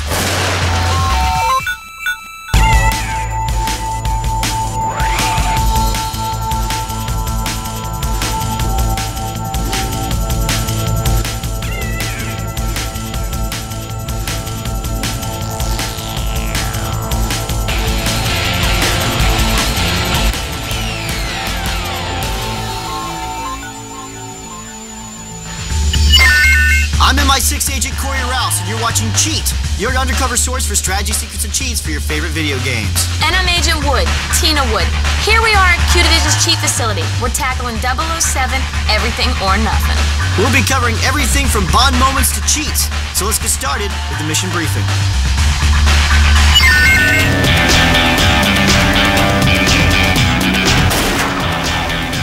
James Bond 007 Everything or Nothing is the latest installment of the game franchise to introduce Pierce Brosnan as everyone's favorite English spy. Drop your weapon. Who are you? Bond. James Bond. Q returns to give parental advice to the juvenile agent who only has one thing on his mind. I don't believe I've had the pleasure. And you won't if I have any say in the matter. Also lending their vocal talents to the game are Willem Dafoe. Then we unleash our little nanobots on the world. And Heidi Klum is Dr. Nadonova. And of course, Jaws. Shannon Elizabeth also lends her unique talents to the game as one of the legendary Bond girls. And Maya opens up the game with her soundtrack to James Bond, rivaling even some of the classic live-action films, making Everything or Nothing the most star-studded 007 game ever made. Not your ordinary third-person shooter game, Everything or Nothing emphasizes the importance of being a real spy to uncover the secrets of the nanobots. I'm disappointed. I thought we were going to have dinner in London. Stealth your way through missions as you hide behind walls and crouch behind large objects to take down the enemies. And learn to use your Bond sense in crucial areas in the game to locate items to complete each objective. Begin your missions by taking part in the training exercise. Here you'll learn to fight hand-to-hand and to use the rappel gun to climb up the sides of walls. But what's a Bond game without the cool gadgets? Pay attention, 007. Q has invented small robotic spiders to aid you in your missions. Use them to navigate through tight crawl spaces and to destroy junction boxes that may impede your path. There's also 3 different types of grenades in Bond's arsenal to use in crucial situations. There's a frag grenade, strobe grenade, and the EMP grenade to take out any electrical device. Q has also updated MI6's motor pool by importing the Porsche Cayenne, Aston Martin Vanquish, and the Triumph Daytona 600 motorcycle into the game. But put both hands on the wheel because the developers have introduced a real engine under the hood. The car will slide and turn like a real car, so watch out for pedestrians and trees. Precision driving is a must in this game, but remember, you always have rockets to fall back on. There's also some fun Easter eggs to uncover in every level called Bond moments. These capture the action and charm of this gentleman spy's signature moments from the Bond movies. So if you see a damsel in distress, or underdressed, go say hello and get some extra points. We've learned a few new tricks, haven't we? Could you be a dear and get me a drink, please? James Bond Everything or Nothing has more secrets and weapons to uncover. My nanotech weapons destroy all metal they touch, and it appears the only weapon you have left is sarcasm. But before Bond pulls off his best Houdini impersonation, coming up we're answering your viewer request for 007, and we'll uncover the Platinum unlockable cheats. Goodbye, James.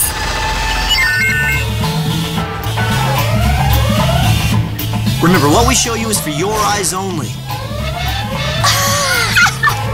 I just got... Later on in the show, we're also going to show you through some of the toughest levels in Everything or Nothing, and show you how to earn a platinum ranking for some key missions. Why you gotta be hateful? I didn't think I was being hateful. I was pretty angry. No, I just think it was funny. Well, it was a Bond reference. We're doing a Bond show. I'm sorry. You should've... Yeah. Should've got Laura. Like, get over here. She's overrated. Well, think about what you've done. All right, now we're about to show you some of the best Bond moments in Everything or Nothing coming up right now. Oh, nice little reference from my show. Well, I thought. I'm gonna go eat.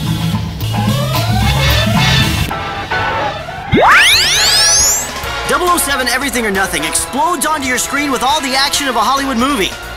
What sets James Bond apart from other spies is, when completing a mission, he does it with finesse and superior skill. These are known as Bond moments. Completing these moments will help you find hidden items, mission shortcuts, and subduing your enemies in style. Not to mention increasing your score to earn gold mission rewards. In Mission A Long Way Down, Bond must rappel down the nanotech facility. On the first level, look up to the left for a rappel point, where you'll find the Dragunov sniper rifle, completing the first Bond moment. Rappel down and go left through the tunnel. Open the steam valve to stun your enemies and make short work of them for the second moment. Rappel down to the next level and inside, flip the table for cover and drop the enemies through the window for the third. Rappel to the third level and open another steam valve to stun your enemies for the fourth. Once you've shut off the flames, go inside and use your Bond sense to target the weak ceiling. Then shoot it down on top of your enemies for the final Bond moment. In Mission Train Chase, Bond must catch a train in his Porsche Cayenne Turbo. After the first long tunnel, look for the shortcut to the left. Follow this road and shoot down the helicopter for the first Bond moment. Ahead, as the temple collapses around you, jump the fallen columns for the second moment. Now let's catch that train. Look for a ramp between the giant foot ruins and jump the tracks for the final Bond moment. In Mission Mardi Gras Mayhem, Bond must rendezvous with NSA agent Starling in his Aston Martin V12 Vanquish. On your way to hijacking the van, turn right against these arrows and look for a shortcut ramp across the brick courtyard for the first Bond moment. Load your Vanquish in the back of the van for the second moment. Well done. Later, pursue the limo with this shortcut, jumping through the concrete pipe for the third. Then disable the limo using your acid slick for the final Bond moment. In Mission Pontchartrain Bridge, Bond must stop Jaws' truck on his Triumph Daytona 600. Jump the gate for the first Bond moment. Forward to the right and rocket the enemies on the front porch for the second moment.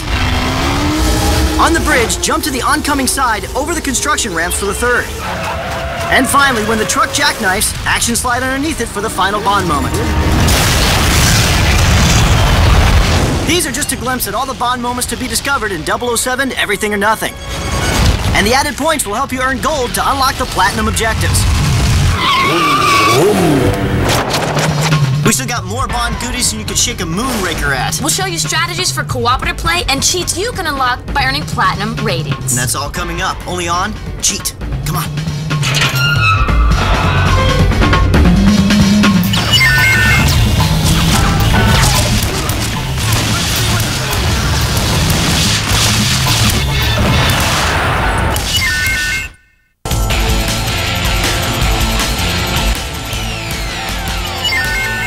Welcome back to Cheat! Agents Rouse and Wood believes that they are deep undercover to give you the goods on 007 Everything or Nothing.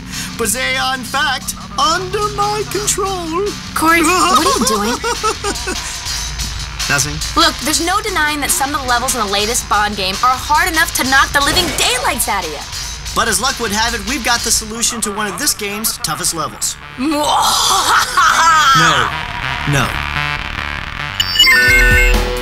James Bond Everything or Nothing has incorporated all the finer points of Ian Fleming's character James Bond into an action-adventure espionage game. From the high-octane explosions to extreme car chases. And of course, what's a Bond movie without Bond women? We've received viewer requests from Hero of Winds, SpongeBoy 1985, and Bonzo-So21, who are having a hard time seeing the light in the Vertigo mission. Well, grab your GPS and night vision goggles, because Cheat's going undercover. Bond has been instructed to find 003's whereabouts on top of the mountain with the help of Serena. The first level of the mine is relatively easy. Take out the guards and rappel to the second level. More guards will impede your path, so take them out one at a time and head towards the elevator to the right after clearing the area. Listen to M as she tells you more about the mission. Look for an old junction box. Head up the shaft and watch out for agents who'll spring down from the top. There'll be an armor vest to the left. If you don't need it, leave it there, because you'll need it when you come back down after finishing your secondary mission. Turn around and look up, and you'll see another shaft leading up to the next phase of the mission. There'll be another armor vest waiting for you when you reach the top. Again, leave it if you don't need it. Run to the right and look out for the rocket that'll be coming straight at you. Duck and take out the sniper. Push the minecart and continue running forward. When the mine splits, look to the left and aim high to take out an agent hiding in the rafters. The mine going down to the right will lead you to another armored vest where you'll have to equip your thermovision to see in the dark. When you head up the mine, take cover because there's two snipers looking to take off your head. Take out the agents in your immediate area first and then go after the snipers last. When you enter the junction box room, you'll be told the uplink device is missing. You must find that uplink device and install it so we can help you find 003. Follow the tracks to go up another level to look for the missing uplink device. The enemies have gotten smarter at this point because now they're wearing flak jackets. They're heavily armored, so aim for their heads or fight them hand-to-hand for the quickest results. When you reach the next level, shoot the guard in the middle first because he'll turn his table over for cover. Once you dispatch the agents in the room, use the armor vest to the right and take the uplink device. Head back down to the machine room to reconnect the uplink device, and then take out the power antenna. Go back down to activate the shaft elevator where you first talked to M, but watch your back, because your area has been compromised and agents will be gunning for you. Mission complete. Upward and onward, 007. The elevator will now take you to the top of the mountain and on to your next assignment. Welcome back. Our thanks to Hero of Winds, SpongeBoy 1985, and Bonzo-So21 for their request. Stay tuned as we give you more strategies to stealth your way through Everything or Nothing. And send us an email to cheat@G4TV.com to let us know who your favorite Bond girl of all time is. Careful when I want to kill. You know, with a partner helping you out, you'll have a better chance to die another day. It's true, but even with 2 00 agents, your mission doesn't get any easier. Here are a few tactics to help you in this co-op obstacle. Bond games have the added bonus of multiplayer options, where spies can team up and work together in cooperation mode. In Everything or Nothing, the co-op storylines actually revolve around the single-player missions, but this time you're MI6 agents investigating nanotechnology production sites. Cheat viewer, the in-game over, and his fellow spy friend are having trouble with the last chapter of the Tunisia mission called Last Stand. Here you'll have to find and dispatch M. Safo. The first 2 guards Safo leaves behind are easily defeated with a few punches. At the hallway exit, take out a sniper hiding on the balcony. Now you can both run through the courtyard, clearing the area of ground soldiers while avoiding the rocket launcher fire from the balcony on the other end. With this area cleared, you can move to the next compound behind the double door switch. One agent should run to the right and take out the soldier with the rocket launcher while your partner handles the remaining soldiers. Next, you should go down the stairs in the center of the compound where there are 2 guards and another double switch door. Once you enter into this new room, split up. One agent going right and the other left. Stick to the walls as you fire on the soldiers in your way. These soldiers are pretty easy to take down. Just keep moving fast. You'll have a few more soldiers to rush past when you get to this doorway through the next room. Move down this walkway until you find a stairway. Go up the stairs and watch out for 2 guards. At the top of the stairs, you'll be back at the courtyard where you first started. There's a big gun on the upper level. One agent can man the gun and fire at the soldiers with rocket launchers in the far balconies while your partner runs below and attacks the enemies on the ground. He should aim for the far right corner of the courtyard, taking cover behind trees and firing on all the enemy soldiers he can. You don't want to use up all your ammo in the big gun, so both agents should fight together down in the courtyard until Safo makes his appearance with a big gun of his own. The best way to defeat Safo is for one agent to draw his fire on the ground level while the other attacks with the big gun on top. As long as you can continuously fire on Safo and avoid his attacks, you'll be the winning team. Congratulations, agents. Don't get too confident, though. Thanks to the in-game over for his request. If you need any more co-op help, just send an email to cheat@G4TV.com and you'll get all the details on how to be the perfect MI6 agent. Forget the golden gun and Everything or Nothing. It's all about the platinum. We're going to show you how to get platinum rewards for some key missions. But first, it's a Cheat Popularity Poll. This week's Cheat Popularity Poll takes spies back to the days of GoldenEye 007 for the Nintendo 64. Once gamers completed the missions 1 through 9 on 00 Agent mode, they could access all the cheat codes when they replayed the game. There was the All Guns code to unlock every weapon. You could be an invincible Bond and fly through the game without a scratch. Or be invisible where the enemies won't see you even when you're standing right in front of them. Attack with paintball bullets in paintball mode. Or check out line mode for sketch-like graphics. Next up is the Golden Gun, where one shot takes down any enemy, or you can just give all the bad guys a big head in DK mode. Secret agents put down their controllers long enough to cast their votes for their favorite code, and the winning super spy code is All Guns. At the cheat menu on the D-pad, enter down, left, C-stick up, D-pad right, left trigger plus D-pad down, left trigger plus D-pad left, left trigger plus D-pad up, C-stick left, D-pad left, and C-stick down. Holding it down until you hear a quick chime as a confirmation. Now exit out of the cheat menu, then go back to see All Guns appear. Turn All Guns on and play through the mission again with every weapon in the game. For all the GoldenEye codes and more spy gadgets, check out the Cheat Sheet Master Database at G4TV.com/cheat and cast your vote in the next Cheat Popularity Poll.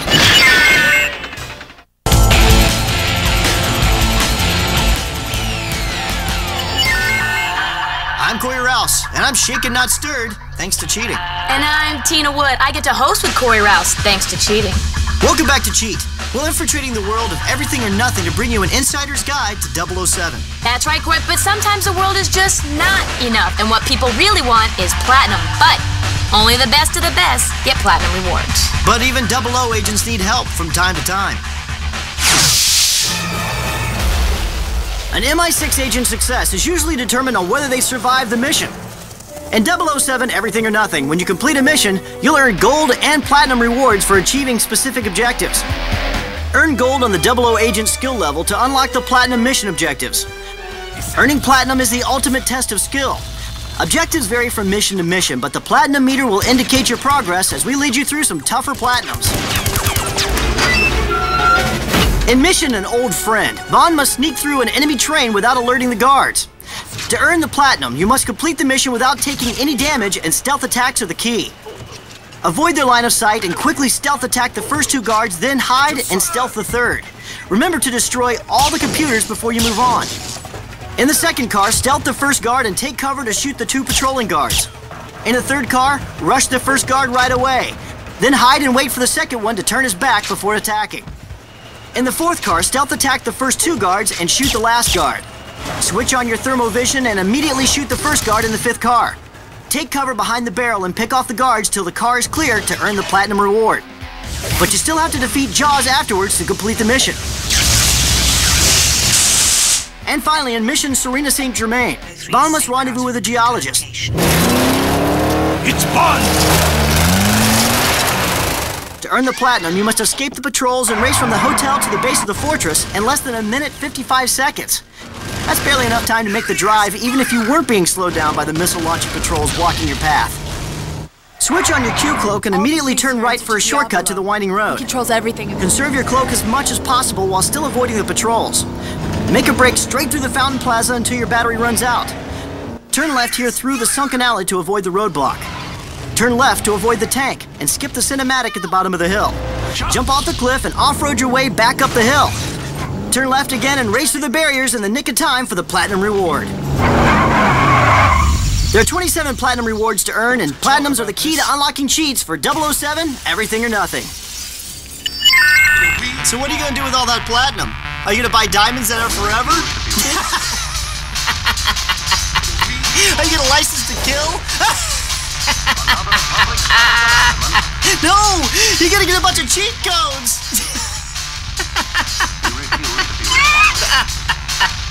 You take a look at these rewards. When you're James Bond, you get gadgets and gizmos aplenty, even if Q complains about them coming back damaged. You're suave, have style, and you're a real ladies' man. You're not afraid to go above and beyond the call of duty to get the job done. And when you have cheat codes, the job is even easier.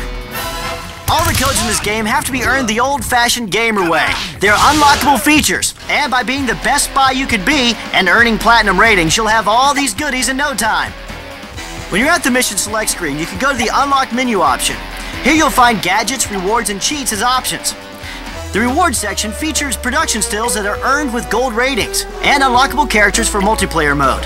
When you've earned 27 gold ratings, you'll also unlock the gallery.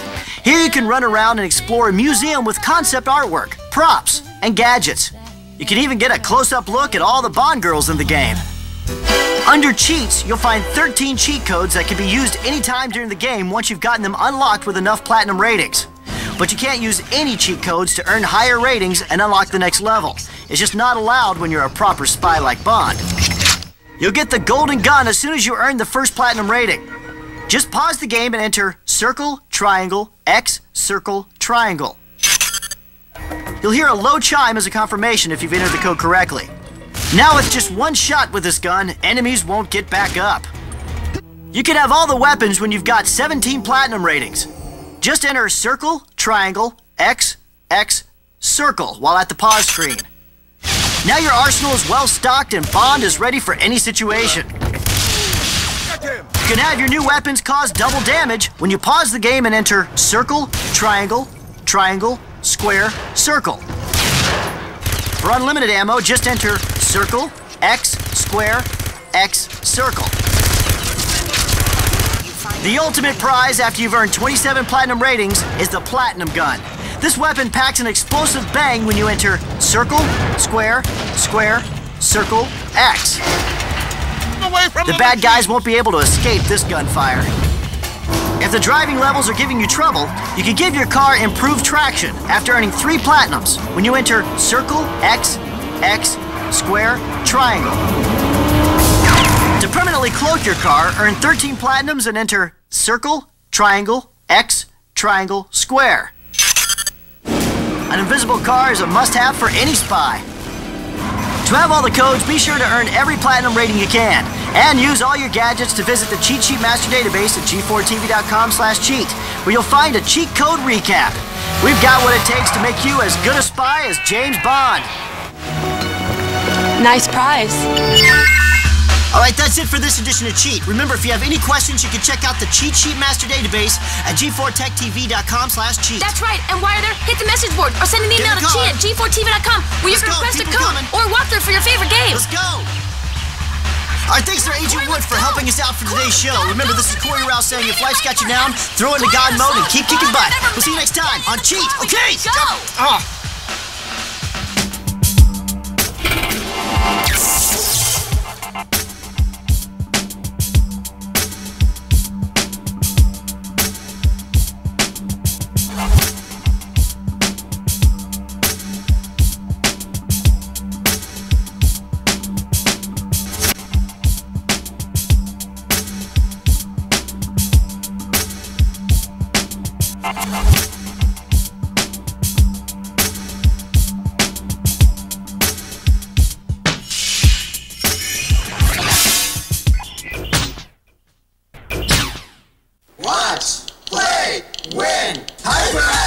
We have a new online game everyone is talking about. Every weeknight while you watch X-Play and Unscrewed with Martin Sargent, go online and play Hyperactive along with the shows. You can win an iPod Mini and other cool stuff.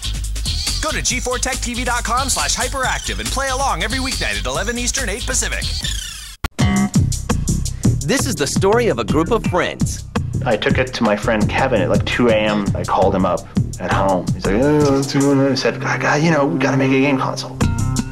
Of course, Seamus walks in with this whole plan. Boom, here's the Xbox plan. So it was like, great. Boy, I remember thinking, what have we gotten ourselves into? Who took on the leader in a billion-dollar industry. So he's sitting in a room with Bill Gates and Steve Ballmer, and Steve Ballmer is saying, you're gonna lose all our money! Wow, we better get this right, otherwise it could potentially really screw up the industry. Xbox was the sexiest thing any Microsoft employee had ever heard of ever at the company. They all wanted to work on it. This is it. We're not looking back. I'm waiting for my Xbox. This is the remarkable story of the Xbox. Take me to the top.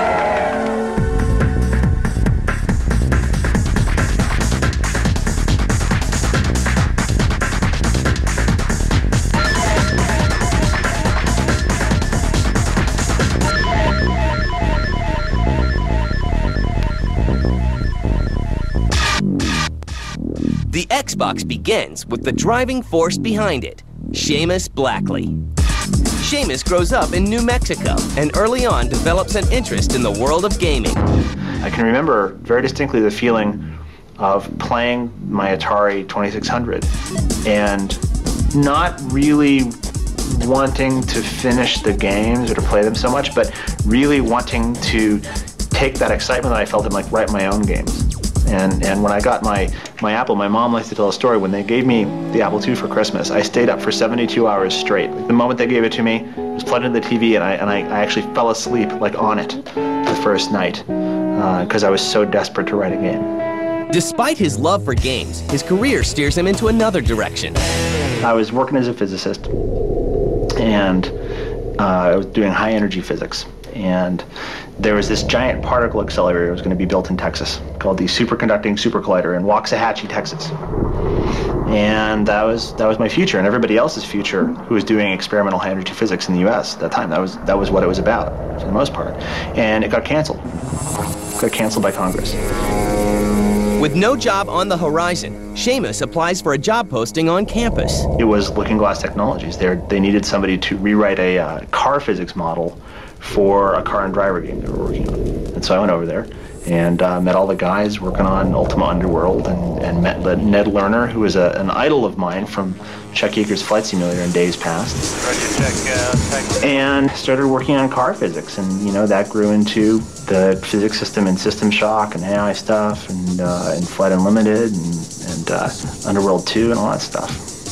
But new management flies into a completely different direction. So, you know, these game guys, you know, we're going to bring in a professional management team. And at the time I was saying, look, we need to do combat version of Flight Unlimited. I really want to do that. And the management decided that instead they wanted to compete with Microsoft Flight Simulator.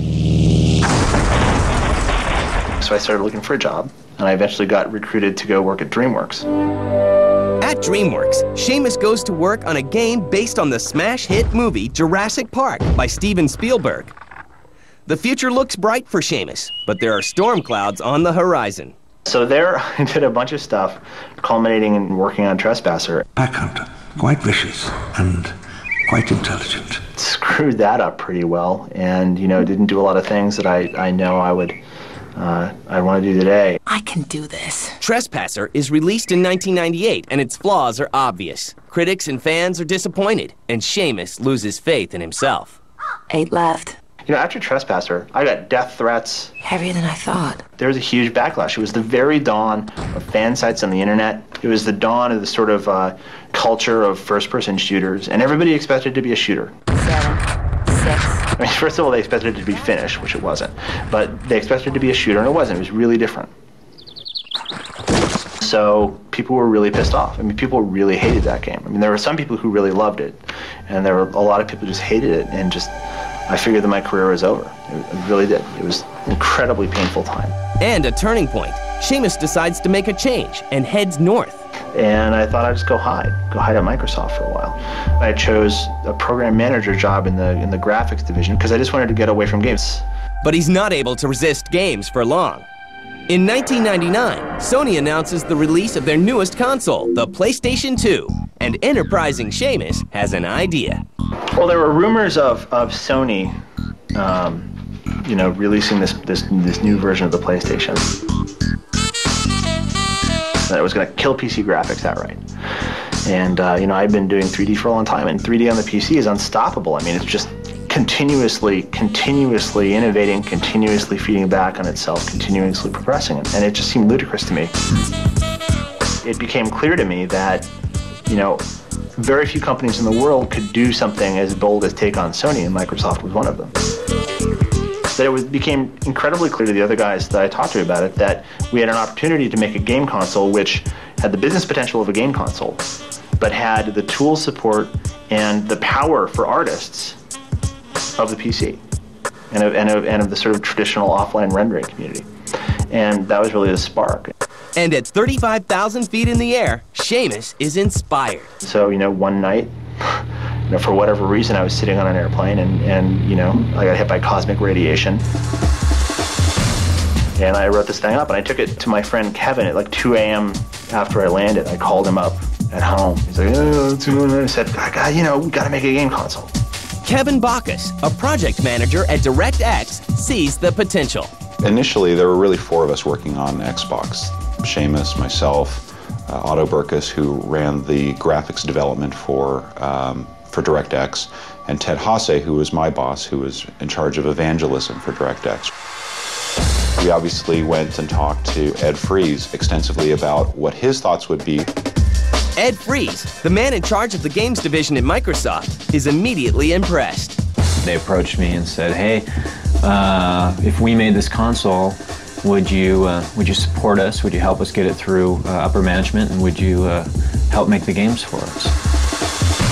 They were pretty persuasive. They had a plan that I thought was pretty exciting. The group embarks on a crusade to bring the console to the masses. We had day jobs. We had stuff we were supposed to be doing, right? And we just weren't doing it, right? We were inviting ourselves to meetings.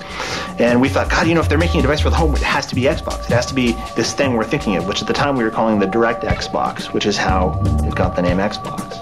The group pushes the idea up through the ranks at Microsoft, eventually reaching the top. Mr. Bill Gates. The first time that we talked to Bill Gates about Xbox, I think he was immediately very taken by the opportunity, by the chance to create something that was technologically superior to anything that was out there, and really focused on a single task. Bill got it right away. I mean, Bill's a very sharp guy. So he became one of our biggest allies from the beginning. It was just awesome. It was the most awesome sort of, support ever. And they just kept on pushing it. Bill Gates sends a memo endorsing the Xbox project. For Seamus, Kevin, and Ed, the moment of truth finally arrives. Wow, we better get this right, otherwise it could potentially really screw up the industry.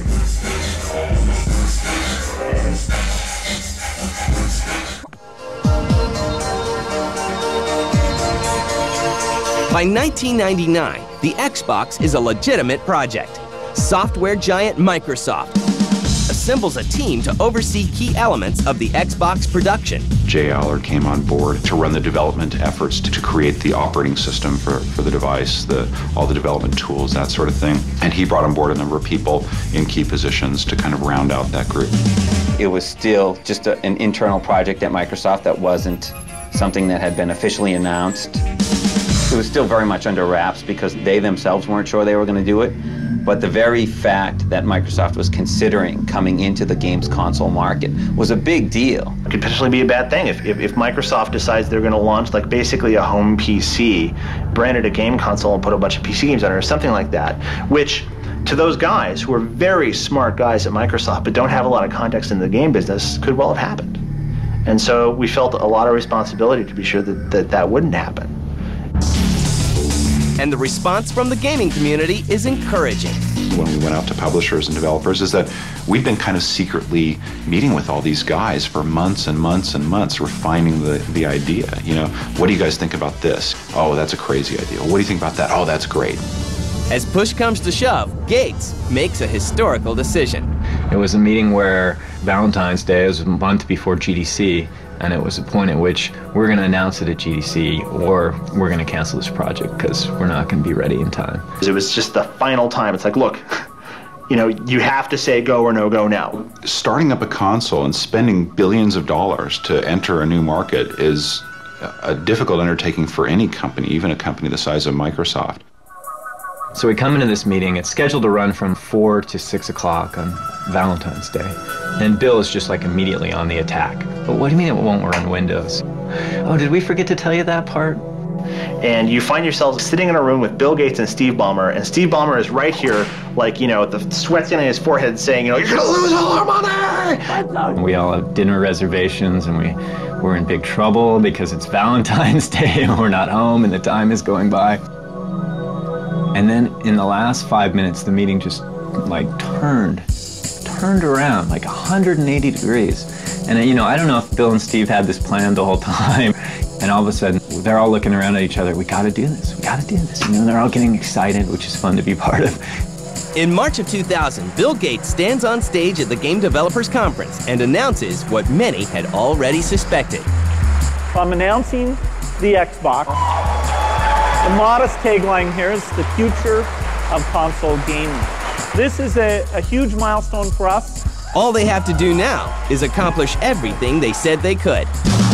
Boy, I remember thinking, what have we gotten ourselves into? You know, once the product was finally approved and there were absolutely no other reviews or approvals processes, once Bill Gates and Steve Ballmer said, look, you know, this is it, we're not looking back, then the really hard work came in. Every assumption that we had, every plan had to be tested, and it was challenging. You have this giant company behind you, Microsoft behind you, right?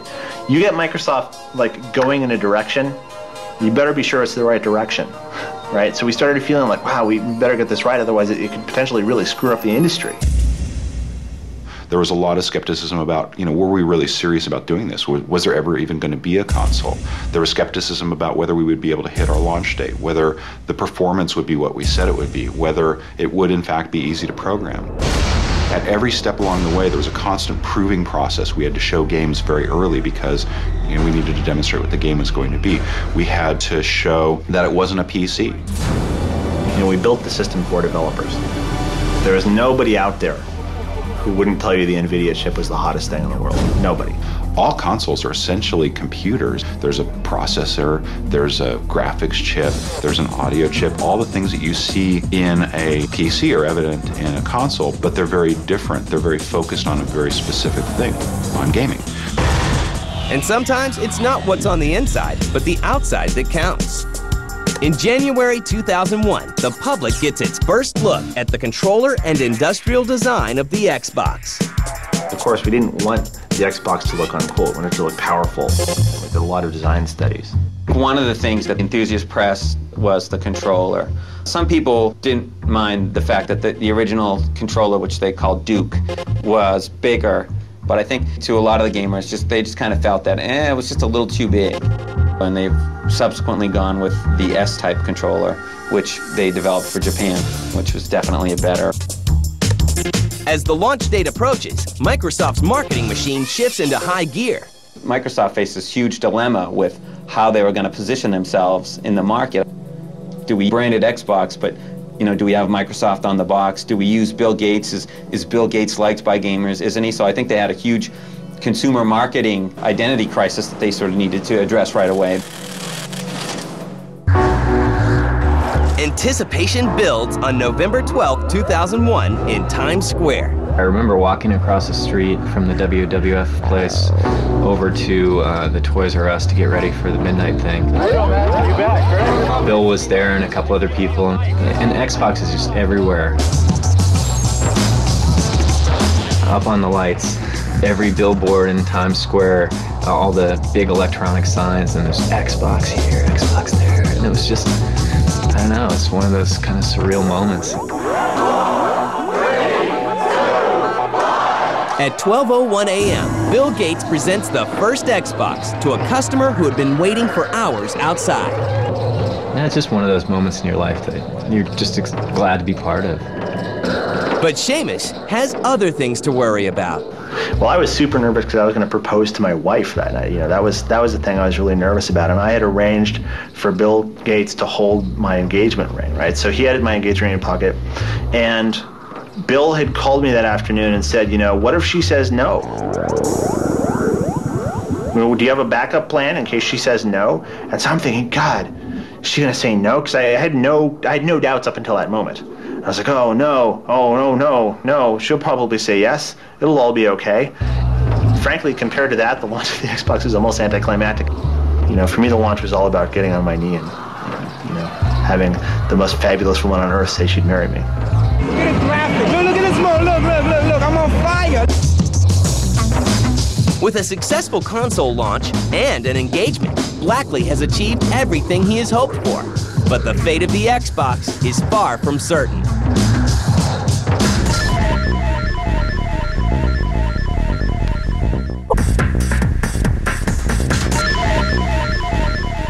This is an Xbox! It's #1! Success. With the Xbox successfully launched in time for Christmas 2001, the future of the system now lies in the hands of the developers.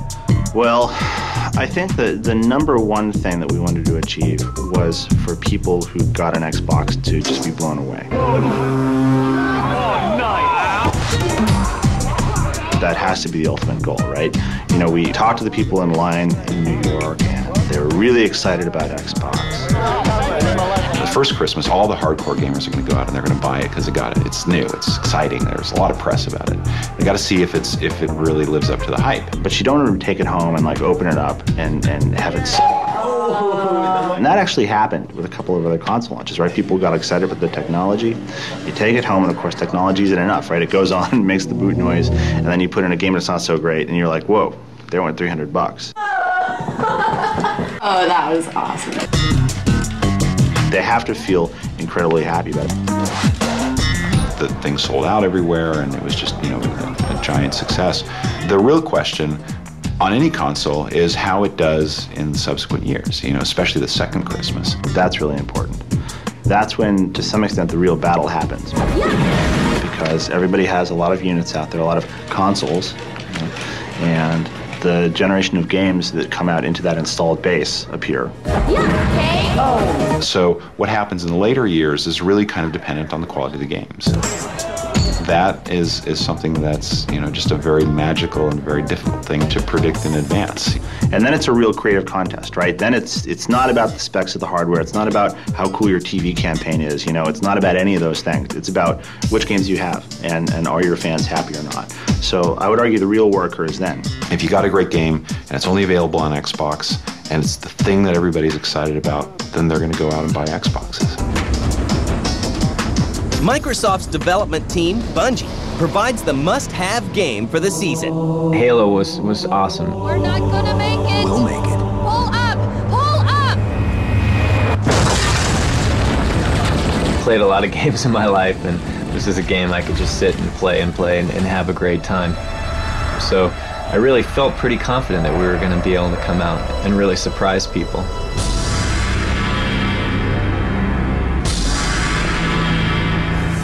Despite fierce competition, Microsoft manages to sell 1.5 million consoles and nearly 5 million Xbox games by Christmas.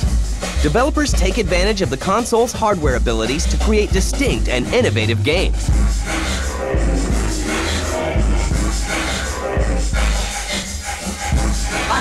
Camera! No. That means turn on the lights, idiot! I'd have to say that right now my favorite game is a game from Microsoft Studios that just came out called Kung Fu Chaos! It's a fighting game, but it's kind of a party game. And to see that kind of work and craftsmanship going to a game produced for something that kind of we had an idea about, 3 years ago, 4 years ago, it's just astounding. In the fall of 2002, Xbox Live is launched. We've been cooking this thing up from the get-go.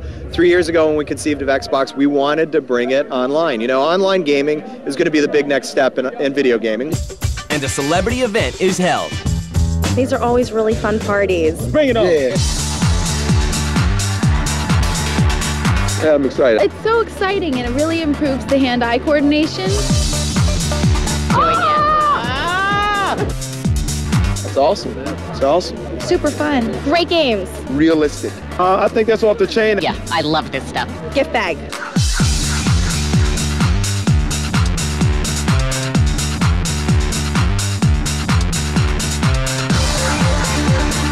In my mind, I connect the dots thinking about Xbox. Even as the Xbox continues to succeed, preparations are made for a new system. We're deep in planning right now for the next version of Xbox. Is this guy serious? I actually probably spend more time right now when I'm in the office. I probably spend more time right now on Xbox 2 than I spend on Xbox 1, if you can believe that. Whatever. And part of that is because we got to do it right this time. Right. We want to have enough time to make sure that we're not just insane at the end. And that we have the content portfolio really planned out, and we have the games lined up, and that we have this machine that's not only going to be successful in the US, but can be successful everywhere in the world, and that's what's going on. Although Kevin and Seamus have left to start their own development company, just taking a look back is sometimes the greatest reward. It was a mixture because on the one hand, it was really, really hard. But on the other hand, it was probably the best time I've ever had in my life because we were out doing what we wanted to do. Very few times do you get the opportunity to actually see kind of your, a dream that you had come together, and so many people come together to make it happen. Looking back to 1999, it's just unbelievable. I went to Tokyo Game Show and there were giant Xbox banners everywhere, right? It's unbelievable. When you think back to 1999, think back to me and Kevin and Otto and Ted, these four guys sitting in a room eating jelly beans. Come on, that's a wild ride. That's a really amazing thing. So I guess for me personally, there's that. I can't really hold it to an absolute scale because it's really emotional. So it's just, yes, it's nearly unbelievable.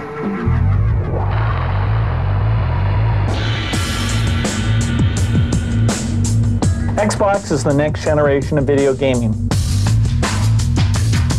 It's the only controller I've ever touched that actually molds to your hand.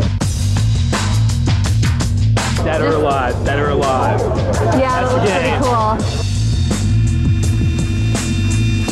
No, I let him play all the time. It keeps him home. It's awesome. It's the best console ever, man.